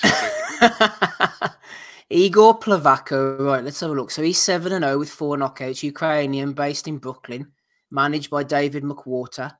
And he's going in against Gunnar Kolbein Christensen, right, who's promoted by Dimitri Salita. Kolbein Christensen, right. It sounds like one of those freak shows, like the Giants. 2 years, Icelandic boy, by the way. Thank God for copy and paste. That's all I can say, Steve. Yeah, I know. So, right, okay. So he's an Icelandic, 12-0 with 6 knockouts. Hasn't he fought in 2.5 years? He hasn't fought in 2.5 years. He's fought in Hungary, Finland, Sweden, Finland, Denmark. Right, knockout for the Ukrainian for me. Plivako by knockout. All right. This is a disgrace of a prediction. There's going to be mutiny in the Nutters League. I can sense it. Awful. Absolutely awful. This fight isn't even. Can we confirm this is definitely going ahead? It's not even listed, mate. Anyway, I don't know where Matty's going. Exactly, that's what I mean. Yeah, it is. If you go to ESPN.com's boxing schedule, it is on the Showtime card on June 10th from Verona, New York. Matty, I'm working with loads of Ukrainians just now, mate. I'm going to ask one of them to fucking murder you for cash. CHR says Christensen's injured. Well, that's a shame because so it's off. Son of a bitch! Yes, I think he's trolling. I think he's trolling. There, yeah. We're taking those picks. Andy, give it to me. No, you're not getting up the fucking rusty keyhole anyway. I'll tell you that. I'm going to make it short and sweet. Like 2 seconds. I'll take Plivko or knockout. Yeah, He's he's been definitely active going as to knock such. him out. Yeah. Not much. I must admit, the Ukrainian fought 2018. Then his next fight after that was 2021. So he knows that they're Mr. Active as well, you know. So I think that big Icelandic son of a bitch is going to last the distance. I'm going with the Ukrainian by decision. Okay, fair enough. That'll do. What about Rob? Who's going to break the news to him about this one? I don't know what to say about poor Rob. I'm just glad that he's serving his community. Jade can. Okay, fair enough. Right, is that all of them? Is that all the fights for next week, or have I missed anything? I'm sure there's other things going on, Steve, but I don't think there anything that matters. You got the Berlanga, the Trevor Bryan card. There's a card in Atlanta with Peter Dobson, Rodrigo Damian Correa. They're welterweights over 10 rounds. Oh, Quantavious Cash is on that. I think I've seen him before. There's a DAZN Mexico City card going on June 10th. Hiruti Kayaguchi versus Esteban Bermudez over 12 rounds for Kayaguchi's junior lightweight title. I mentioned this fight, Steve, that Kayaguchi. It's an odd signing for Eddie, actually, to be honest. I don't know why he signed him, but Bermudez, he's okay, but Kayaguchi's meant to be one of the top guys, so I'd expect him to win, possibly stoppage. Bermudez's only good win is that out of nowhere knockout win that he had, and he was way behind on the cards. Well, that was last fight, couple fights ago, and I think Kayaguchi broke his hand fighting that. Was it Axel Vega? He's like 4'5" or something. Yeah, that 4'9" little fucker. Yeah. Yes. I hit him top of the head a few times when he broke his hand. 4'9"? Yeah, he was. Oh, Sounds like baby Jake Maslala. Do you remember him? Exactly, aye. Fucking light flyweights, man. This guy was sport up. No, you're thinking of a different. No, he's right. Baby Jake was like something like 4'10", 4'11". This Vega like 4'9.5" according to Box Rec. Are you thinking of the right guy? El Mini. This is a 130-pound fight, and I think you're thinking of a 108-pound fight. Who are you talking about? Baby Jake Malala was a fucking light flyweight. Yeah, he fought Dave Boy McCauley, didn't he? I think. Aye, and he also fought the Scottish boy. What's he called? Oh fuck, Pat Clinton. Right. There you are. Oh, hang on. I need to get rid of naked HD again. But interesting to see if Eddie's in attendance for this one, actually. No, Eddie's just signing anybody up. Well, it's a co-promotion with Canelo Promotions as well, eh? Diego Pacheco's on the undercard. Des mentioning Ian Napa. Do you remember him, Andy? He was a good little fighter, Ian Napa. He was a flyweight. He was no flyweight. Couldn't punch, but he fought Simone Maladrotu for the European title. He was a good fighter, Napa. Domestic, Floyd Mayweather for us. He was very skillful, very skillful. Yep, absolutely. Anyway, join us on the call. We have a special guest. It's Clark Griswold. Good evening. Live from holidays. Holidays, is that what you're calling it, Rob? Yes, books into the hotel. First thing he does, I need to speak to the lads. I haven't even booked into the hotel. I'm in there. What's it called? You're still in Dublin, parking the airport, right? No, security. I'm in passport control here. I'm in passport control, so I was only checking in to say a quick hello. No, I'm in Greece. I'm in in passport control. I haven't even got out of the hotel yet, so mate, I said I just check in to say hello. Check your background. No, I'm only, honestly, you want me to get me divorced and I'm only just dropping in to say hello.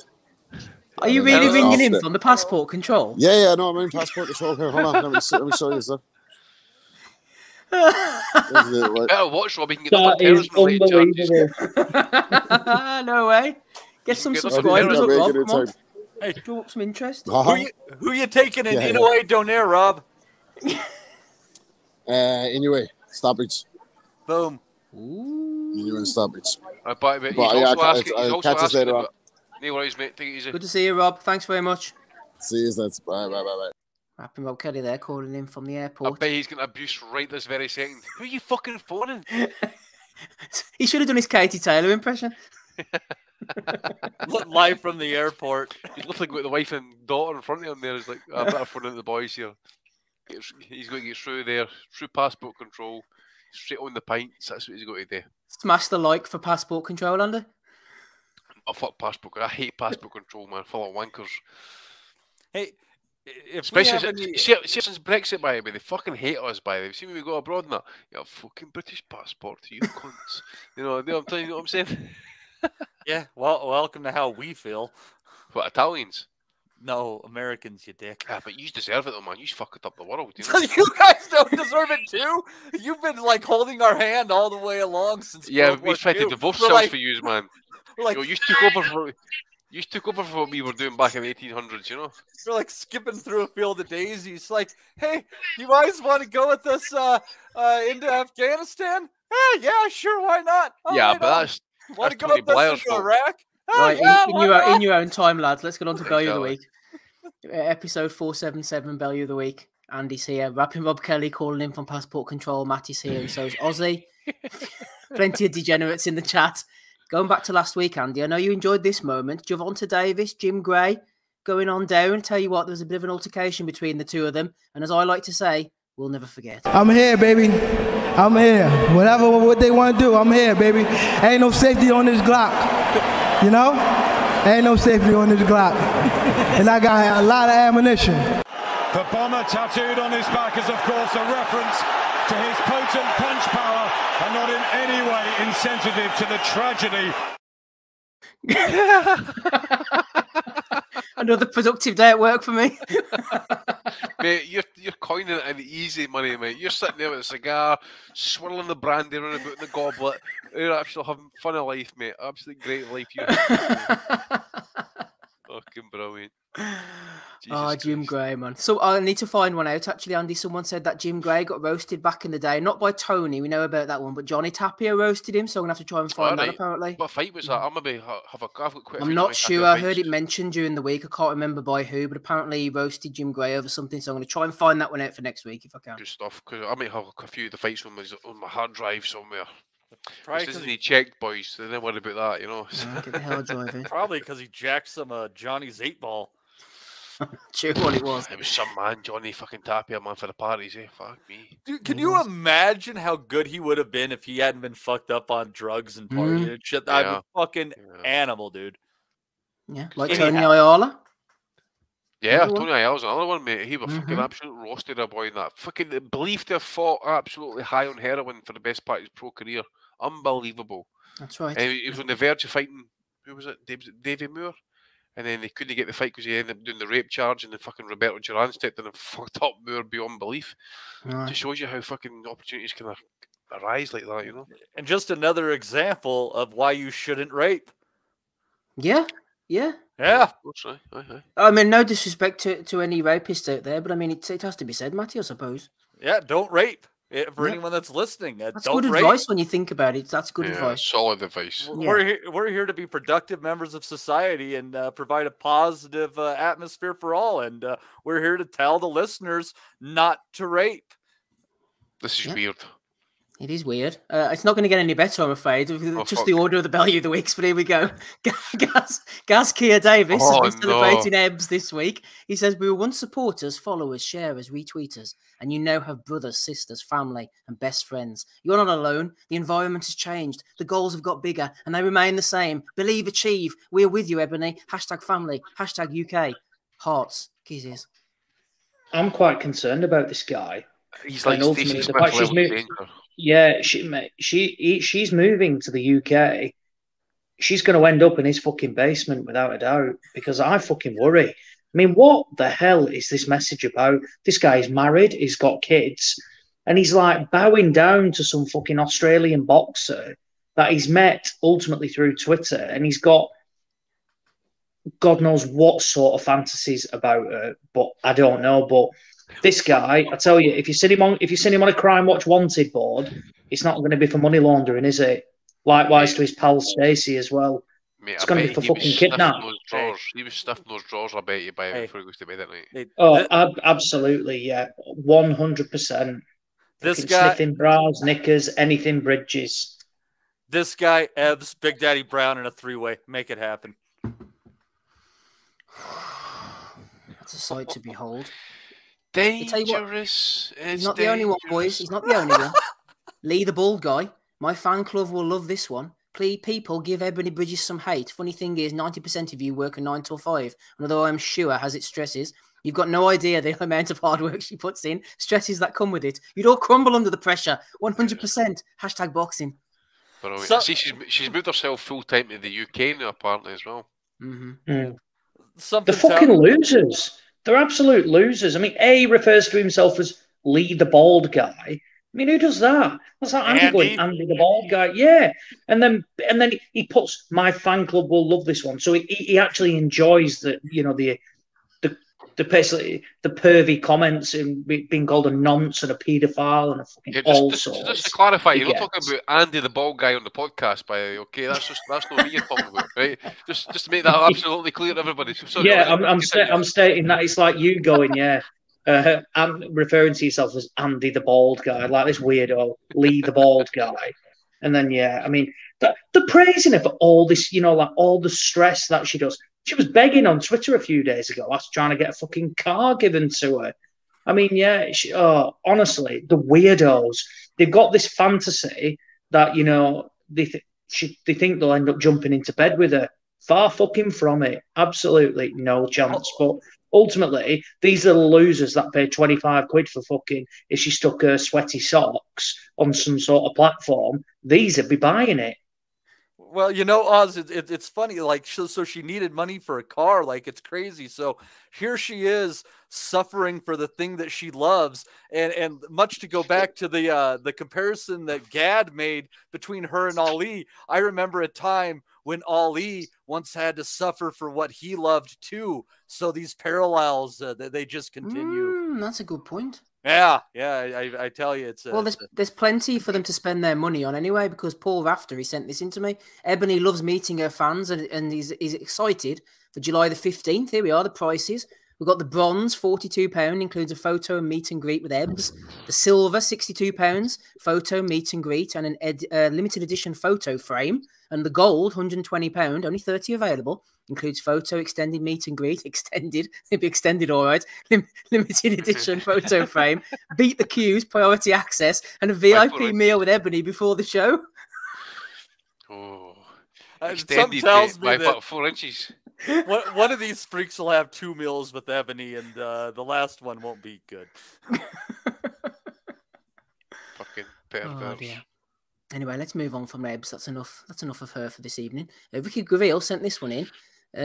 Leonard Ellaby going in on Eddie Hearn. Before we play the clip, actually, Andy, you sent me one of Eddie this week going in on Leonard. So let's have a listen to this first of all before we play Leonard's response. I've always said, I don't have a problem with Leonard. I want to, I think we should look to cheer him up a little bit, and maybe even sing him a song.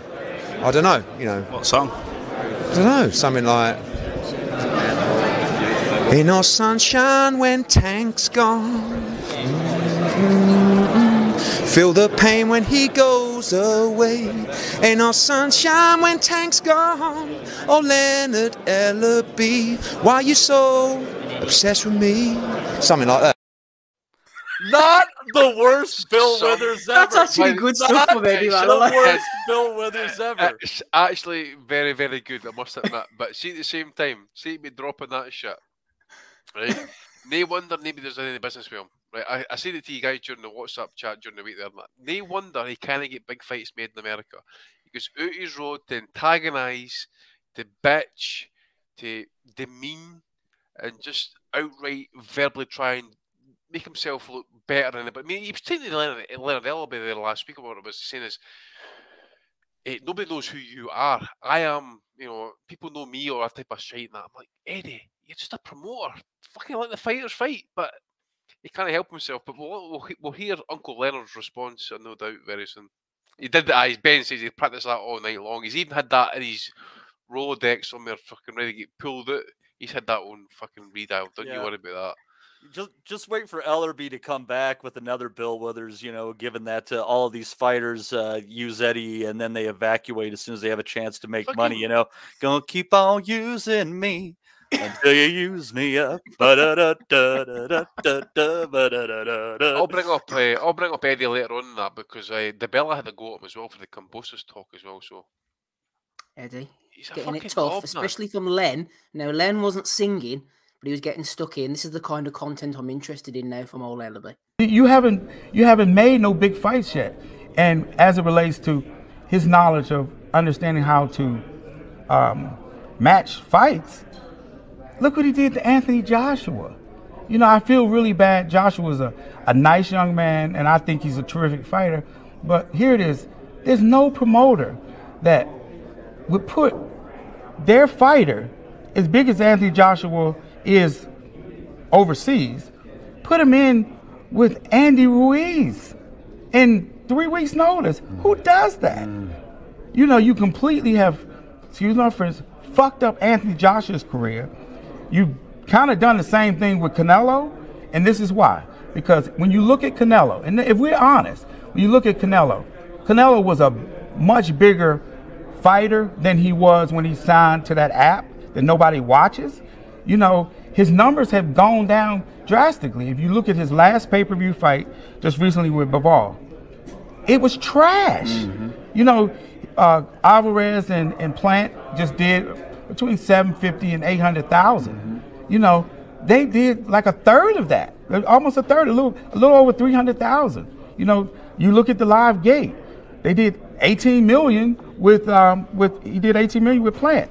This gate right here wasn't even $9 million. And it's just an example of that Canelo's popularity has gone down drastically because, again, he signed to an app that nobody watches. So all the fighters over there, they're not getting the visibility that they deserve.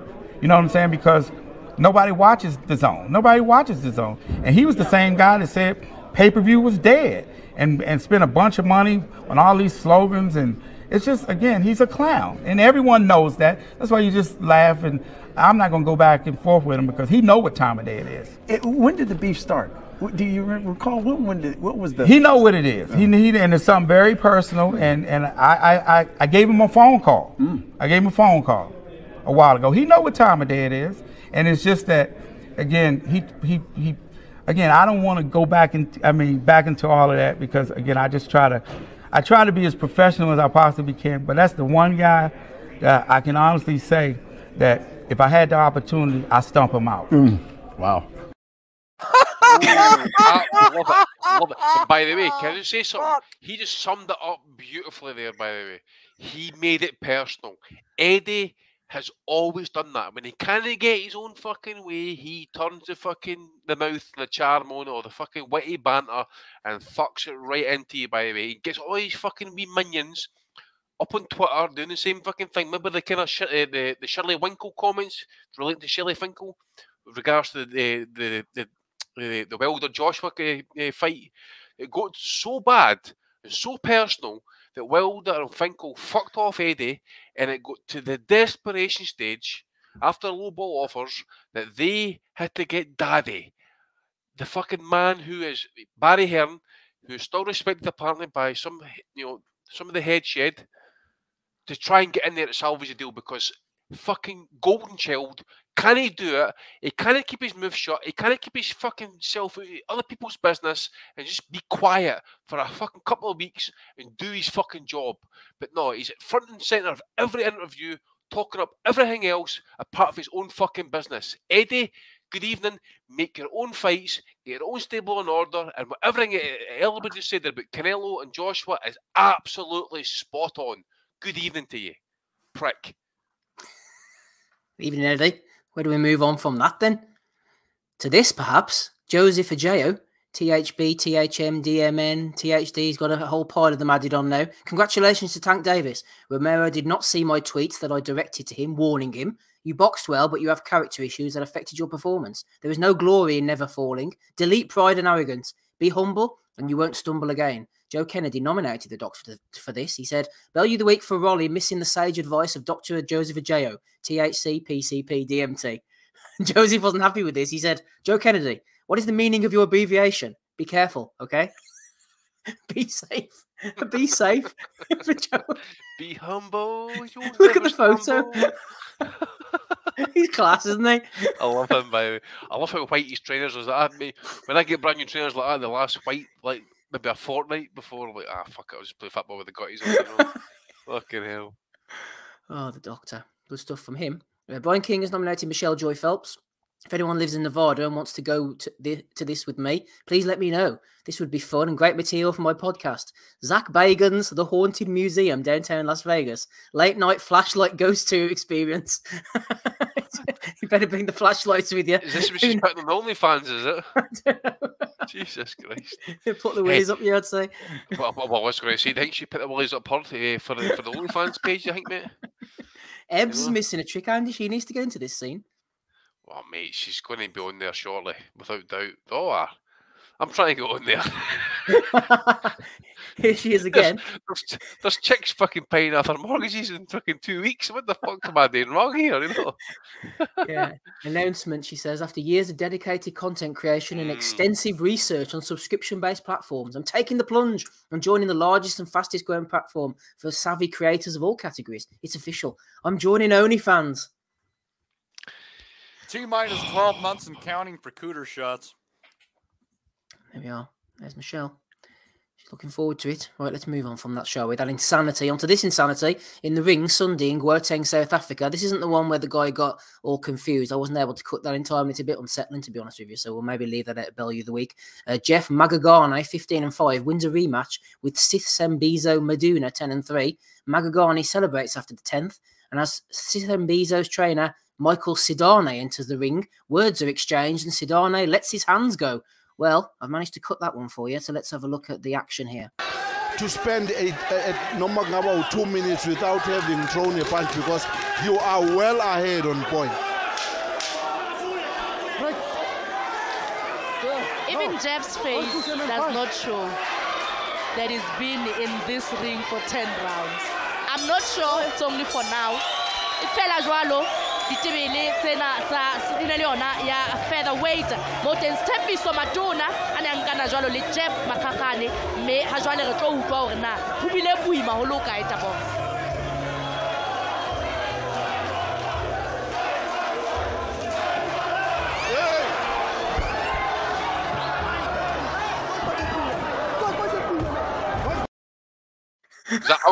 The unk throws fucking punches there. He was letting his hands go, man.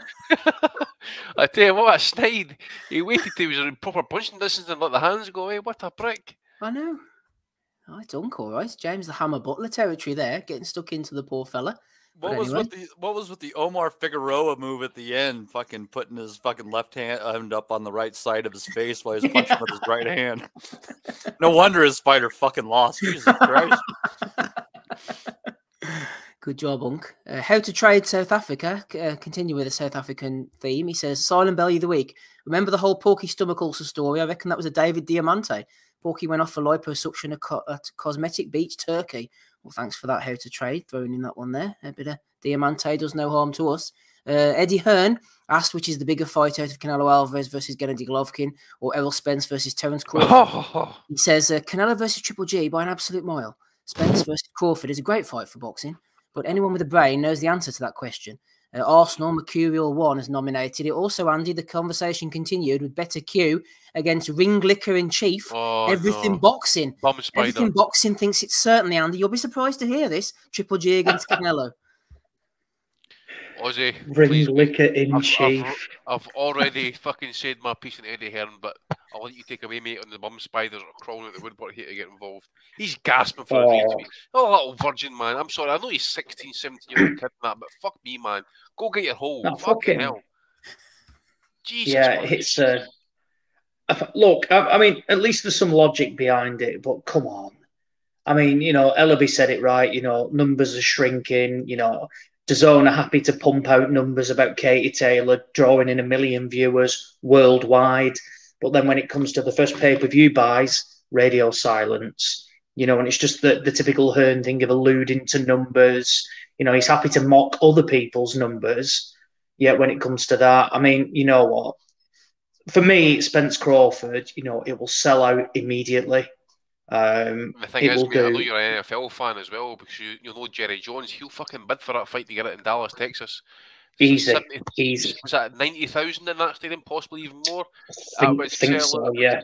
Sell out easy money, man. Easy money. Yeah. That will sell out. I mean, it will do huge amounts of buys. This is a massive fight. Spence Crawford, huge. You name me. I'm trying to think. Probably in the last,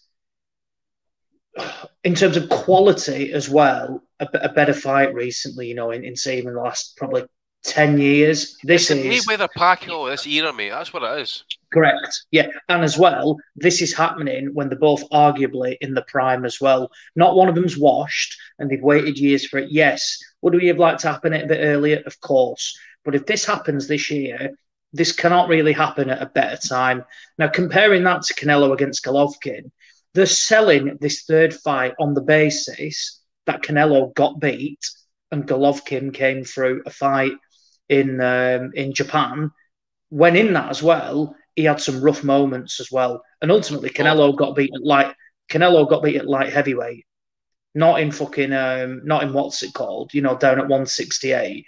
This fight, no one is clambering for it. When it was mentioned, I thought, why? It's just not of interest to me whatsoever. No, I'm not saying no one cares, because they will, and people will watch it. Canelo is essentially what Joshua is. You could put him in with a pig, a cow, and people will pay to watch it and will buy tickets, pay-per-views. They're not bothered. But in this instance, he's just using what's happened previously. But I think, with that, it's going to be interesting to see what platform it lands on. What did they say? What platform did they think it'll land on, Spence Crawford? Top They're not going to have it. Showtime, mate. Showtime, right. Yeah. So I was going to say, so they're not going to have that ESPN.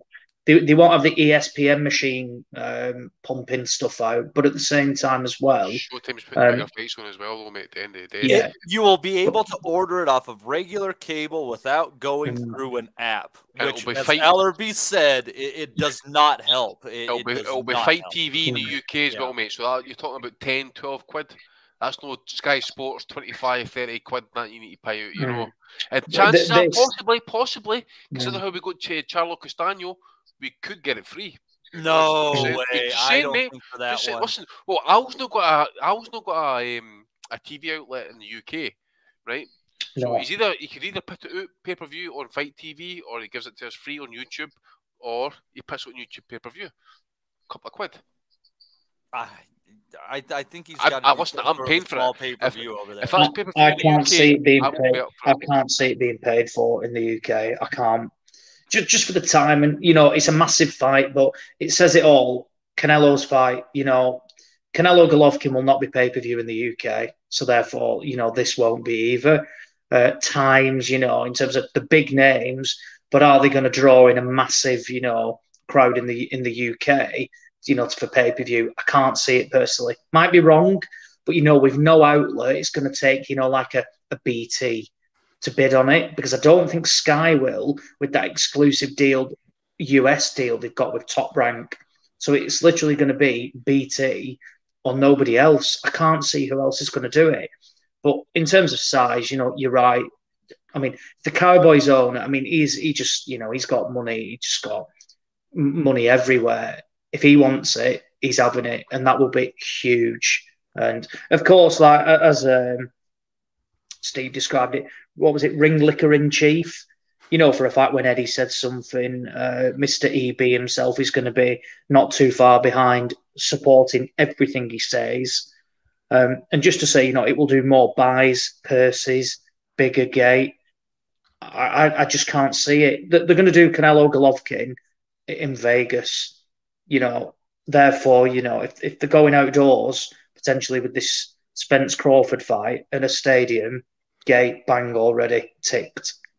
It's a huge fight. That's an indoor stadium. Matt, you're raging that you could get this for free in the UK, and you got to fucking pump out $70 or $80 to pay for it. Andy, if they do this in How Dallas, much did you pay for Charlo Castagno? That one was just regular Showtime. So what are you paying for your regular Showtime subscription? like $10 or $12 a month. I go and for fuck well, and I watch a lot of movies on there and shit too. But no, this is one of those fights. If they have this in Dallas with the amount of tickets that'll be available for it, it won't be like in Vegas where it's so limited. It's a pain in the ass. I would seriously consider going to this fight. It would be on the list of things I would want to do this year. The thing is as well is if they do it at the AT&T, what does it have as well? It's got a roof, so it doesn't even matter on weather, time of year.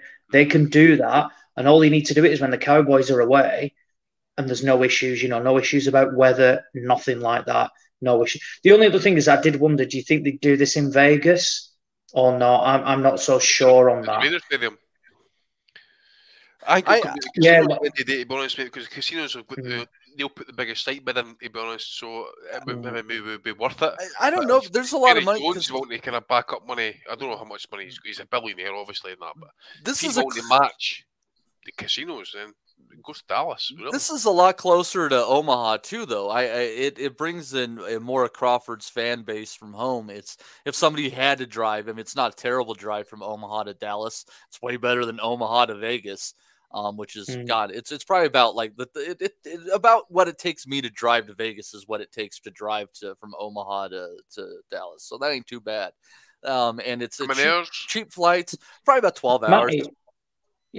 Dallas to Omaha is a 10-hour drive. Yeah, that's. About and you're saying that's reasonable. That's not too bad for Americans, though, isn't it? No, for Americans, it's not. It's it's insane. I mean, our country is the size of a continent. You take away Scandinavia, you take away Scandinavia, and we're the size of Europe. To be fair, I'm just looking now. You can get a flight a return flight for a couple of £100. So that's certainly doable. Yeah, I think some people in Terrence Crawford's fan base from Omaha, though, probably can't board airplanes. Oh, by the way, did you see Terrence Crawford on IG last night with the guns and that? Fucking hell, man. That's God love him. He's moved on, but people from his past and shit like that, I don't know if they're all eligible to fucking board a fucking aircraft. Just possible. Driving. Yay, driving. Sorry, we're on Bill with the week here, Steve. Sorry, mate. Yeah, no, you're okay. You're going. Well, there you go. I made a joke. The final few.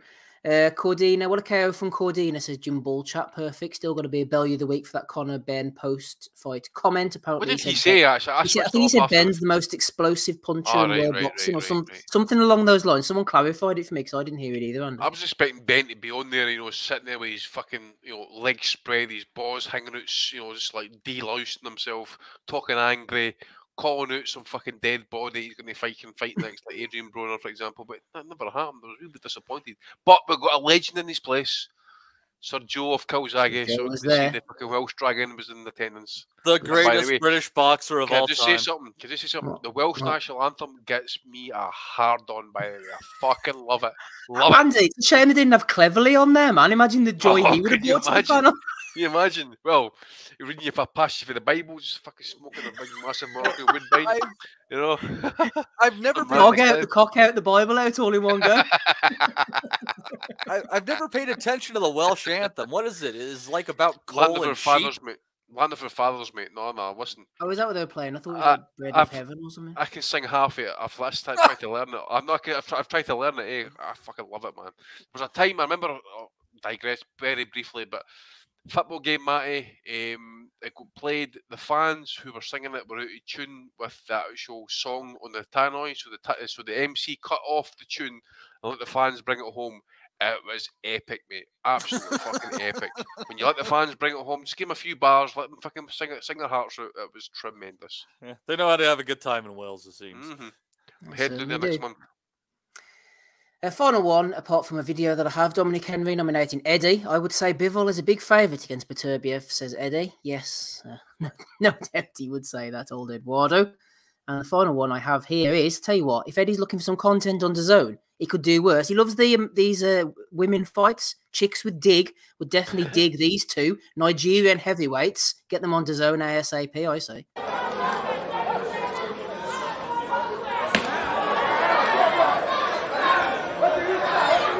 This is being a good chosen stuff.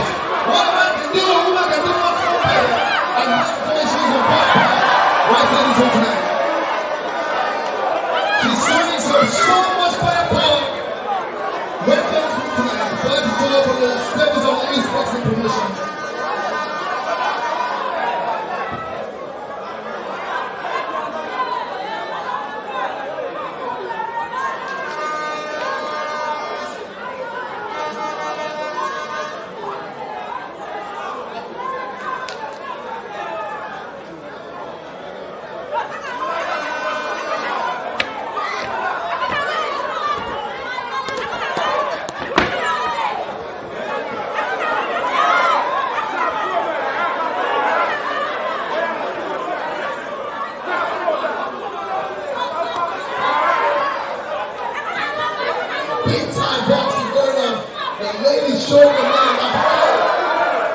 that's the shot. Can this fight continue? Can this fight continue? My mouth guard is out. Fuck's sake. The one in the red trunks here, right, was literally had her chin in the air for like every time she threw a punch. And she had a bra on as well, by the way, because the tits were falling out. The one gal she wasn't reminded me of Beetlejuice, to be honest. That one gal wasn't terrible. The other one, it was a struggle, but she's got a lot of heart, you know, clogged arteries and all. Ah, pish. Shite, man. But Eddie is like, obviously he's burnt through a lot of his own cash, so that'd be a wee cheap option for Eddie. Good evening to you, son. Shout out to Tim Boxeo for providing that and the South African one as well. Always a good follow is Tim Boxeo, and the Discord server as well seems to be going strong. So shout out to him. He listens to the pod. Good lad is Tim Boxeo. That's all the one that I've got for this week. Andy, do you have any nominations that you haven't already thrown in? Throw them in now. Just a couple, mate. Gervonta Davis, just for his funny quip back to Ryan Garcia, the worst clout chaser. Down 20 grand last week on the fucking Gervonta Davis fight. He's obviously commenting on the Kambosos Haney snooze fest, as people like to call it. He says, Gervonta, are you watching this stuff? When we fight, don't let it be like this. Gervonta says, shut the fuck up. So, Gervonta's no fucking about, man. No fucking about. The Bella digging out Hearn, by the way. It's over the comments. That Hearn's on IFL during the week. Maybe earlier half of the week. Basically criticising Haney's representatives. So it'll be like, say, you know, Lou, Top Rank, his dad, really, in that as well. You know, saying, like, say, for example, you know, he's just, there's no promoter, there's no help, shall we say. So the Bella's come out and says, Haney has a team with him of the most experienced lawyers in the business, and John Hornauer. I'm assuming that was the guy who got involved with his dad, right? They have his father, who's an astute guy, and his manager, and the kid, who's smarter than your average 23-year-old. And then you have Top Rank involved as co-promoter. So Eddie Hearn sits there and acts like people aren't adults, aren't competent, and aren't intelligent enough. You demean them. Sitting there and acting like the kid isn't adequately represented because Eddie's not around and insulting everybody else. That is representing the kid. So Eddie's just been fucking dug out by Uncle Lou. And to be honest, by doing so, Lou never even swore once. I was fucking shocked at that one. So one for Eddie there, just to kind of sanction it off. And one for Broner as well. He's coming back fighting Omar Figueroa, saying this shit was supposed to happen years ago, but I ain't complaining. See you all, Chicago. Yeah, you ain't complaining, bitch, because you need that fucking payday, you loser. So hopefully Figueroa, I know he's washed. He's very prone to cuts, etc. I think he might even have he's got hand problems as well. Burns got jobbed off him in America and that as well. But this is who Broner's fighting on his comeback fight. So one for AB, mate.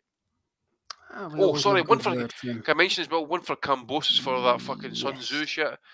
I mean, dude, if you're going to, you know, the art of deception, you don't fucking then spill the beans literally 3 seconds after saying so, you know. So, and by the way, make weight as well. Sorry, mate. No problem, Andy. Some good ones as always. Matty, any nominations from you, please? Yeah, Joe Tessitore on the broadcast speaking said Damian Lillard drove all the way down to Australia. I had to mute them, Matty, man. I can't stand Tessitore. Oh, he's a fucking muppet, eh? Stand him, he's a dick.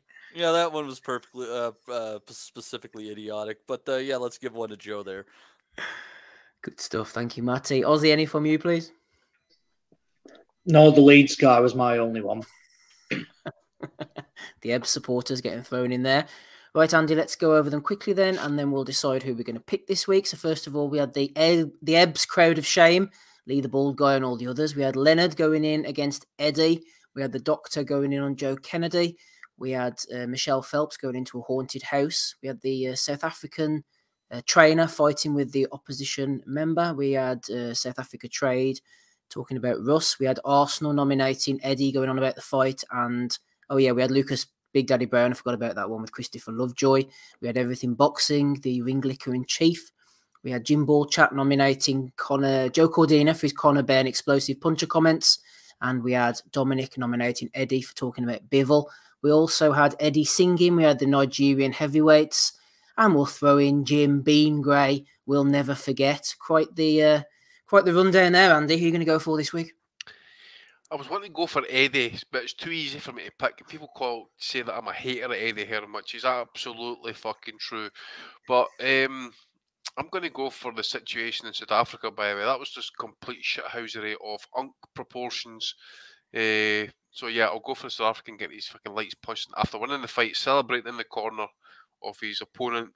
And his trainer just took umbrage to it and he said, I'm going to swap hands here. So fuck I'll go for that one. Michael Sidane getting in and getting stuck in on Sithembizo.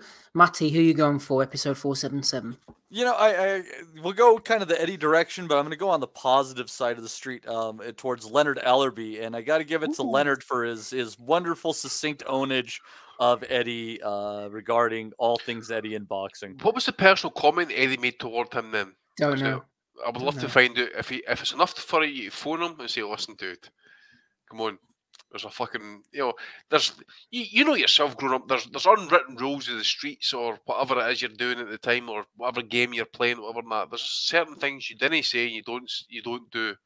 And those that do step across that line, they get seen to during that said fucking thing as well. But Eddie doesn't learn because he's been brought up on the soft side, where his dad was brought up on the hard side, shall we say. So he knew the streets.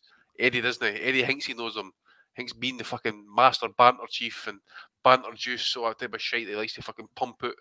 Excuse me? Yeah. Fucking wanker of a man, by the way. Can't wait till he's washed out of the sport, by the way. Cannot wait. I think Eddie called him a fat Buddy McGirt. I mean, what's wrong with that? What's wrong with that? I mean, he didn't. That's just an observation. That's a good one. Yeah. I'm going with you, Matty, on Leonard Ellerby. I don't know whether he wins the award or Eddie wins the award, but one of them wins the award between the two of them because it was a succinct put down from Leonard. And at the end, no messing around. Costa prompts him and he's like, I just stomp him out. I can remember Floyd Mayweather mentioning Leonard Ellerby when he first joined him. He says he actually left a quite highly paid job to become whatever it was at that point with Floyd Mayweather, to become CEO of the promotional company, to be involved with at least I think it's still the biggest pay-per-view event in boxing history at this point. He's still involved with Showtime, still running about the periphery. All these big fights get made on Showtime, BBC. Yet Eddie can't even get Devin Haney an undisputed title fight against George Kambosos. Let that sink in for a fucking minute, by the way. Leonard Ellerby is doing numbers compared to fucking Eddie Hearn, but all his ass flickers will make you believe otherwise.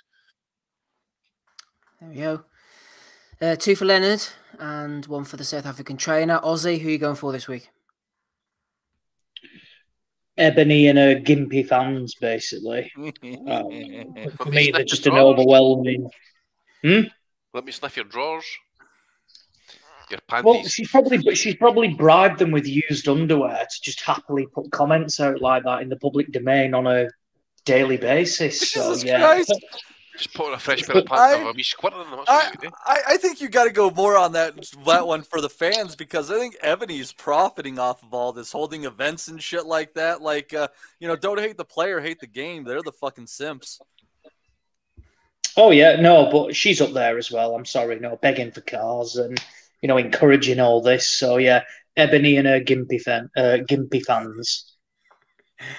1 for Ebony, 1 for the South African trainer. But the winner this week is Leonard Ellerby and Eddie Hearn for their altercation. Congratulations, Leonard. You are the Bellew of the Week for episode 477. And that is where we shall leave it this evening. We've had a good time as always.